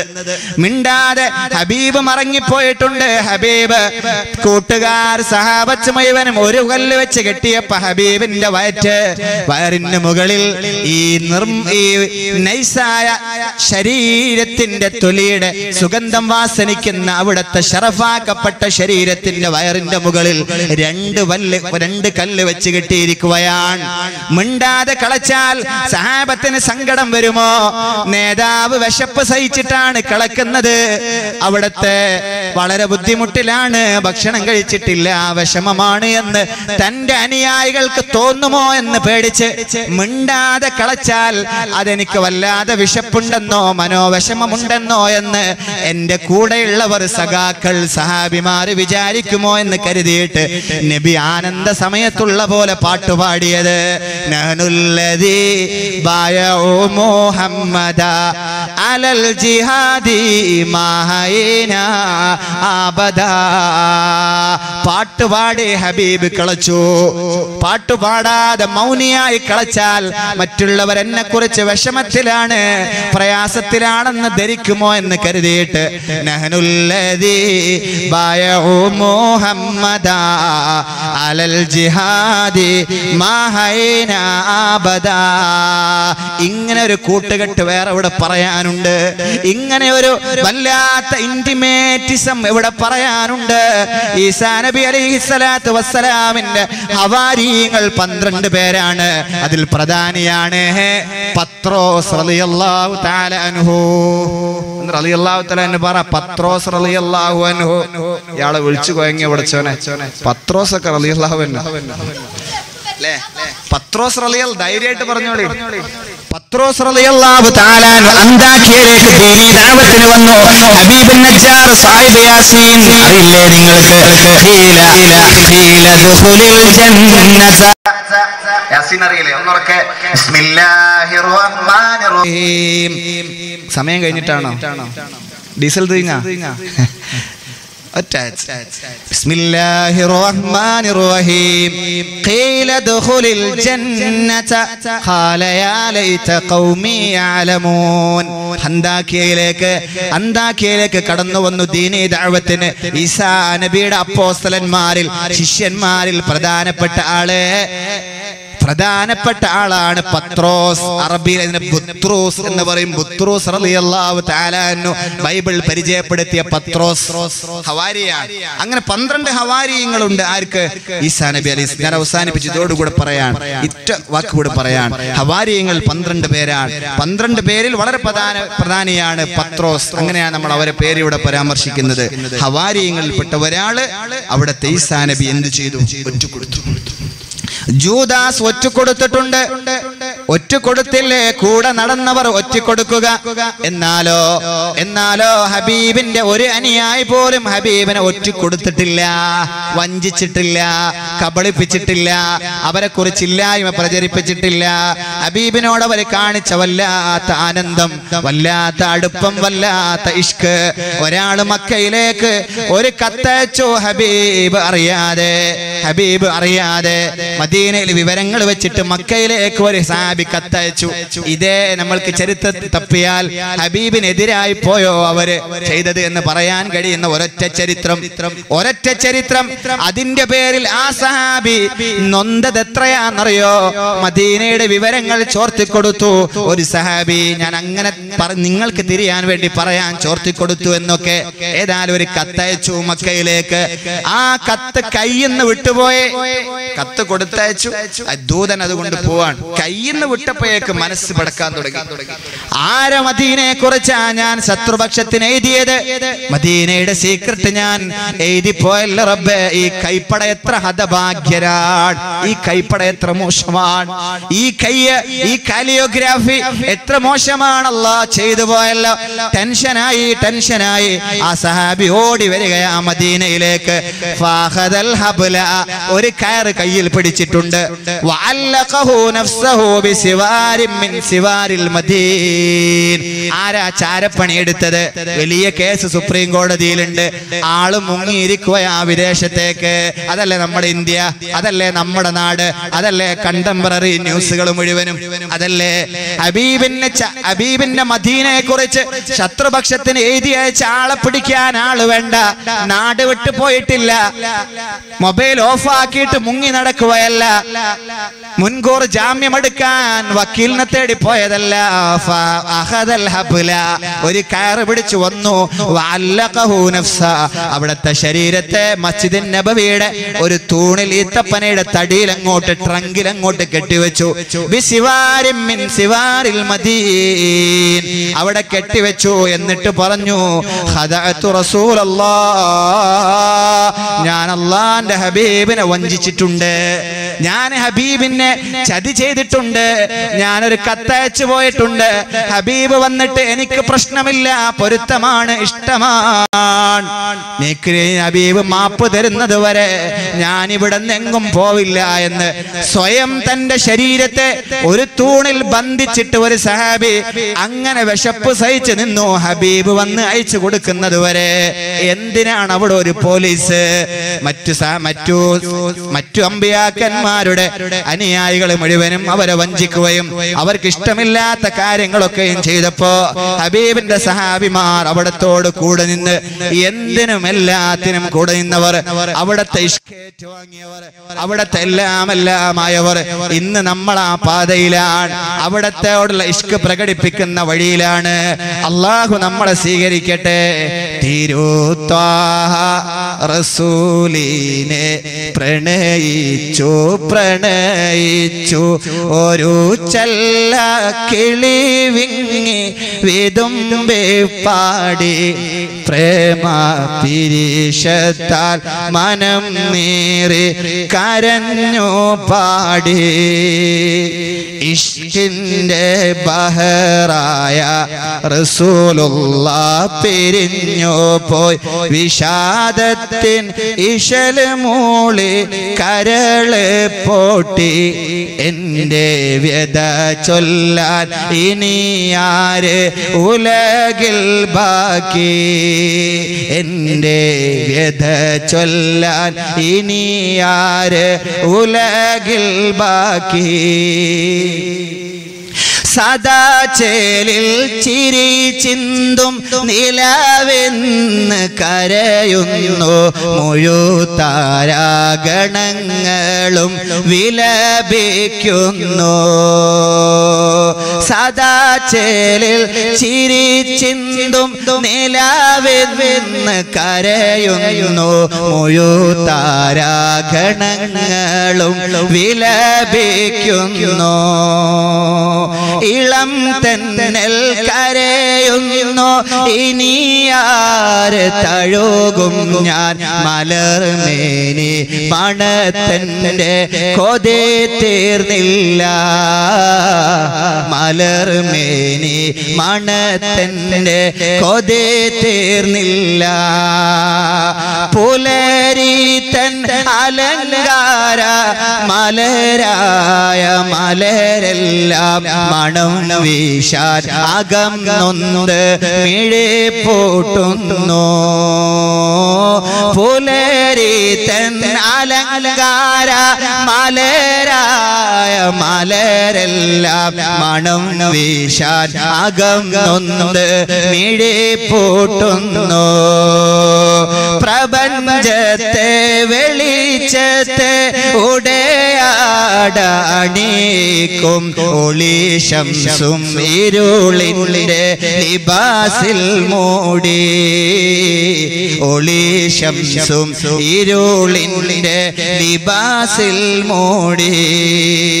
തിരുത്വാഹ റസൂലിനെ പ്രണയിച്ചു ഒരു ചല്ല കിളി വിങ്ങി വിതുമ്പി പാടി. പ്രേമ പിരീശത്താൽ മനം നീറി കരഞ്ഞു പാടി. പ്രേമ പിരീശത്താൽ മനം നീറി കരഞ്ഞു പാടി. ആഖിറു ദഅ്വാനാ അൽഹംദുലില്ലാഹി റബ്ബിൽ ആലമീൻ.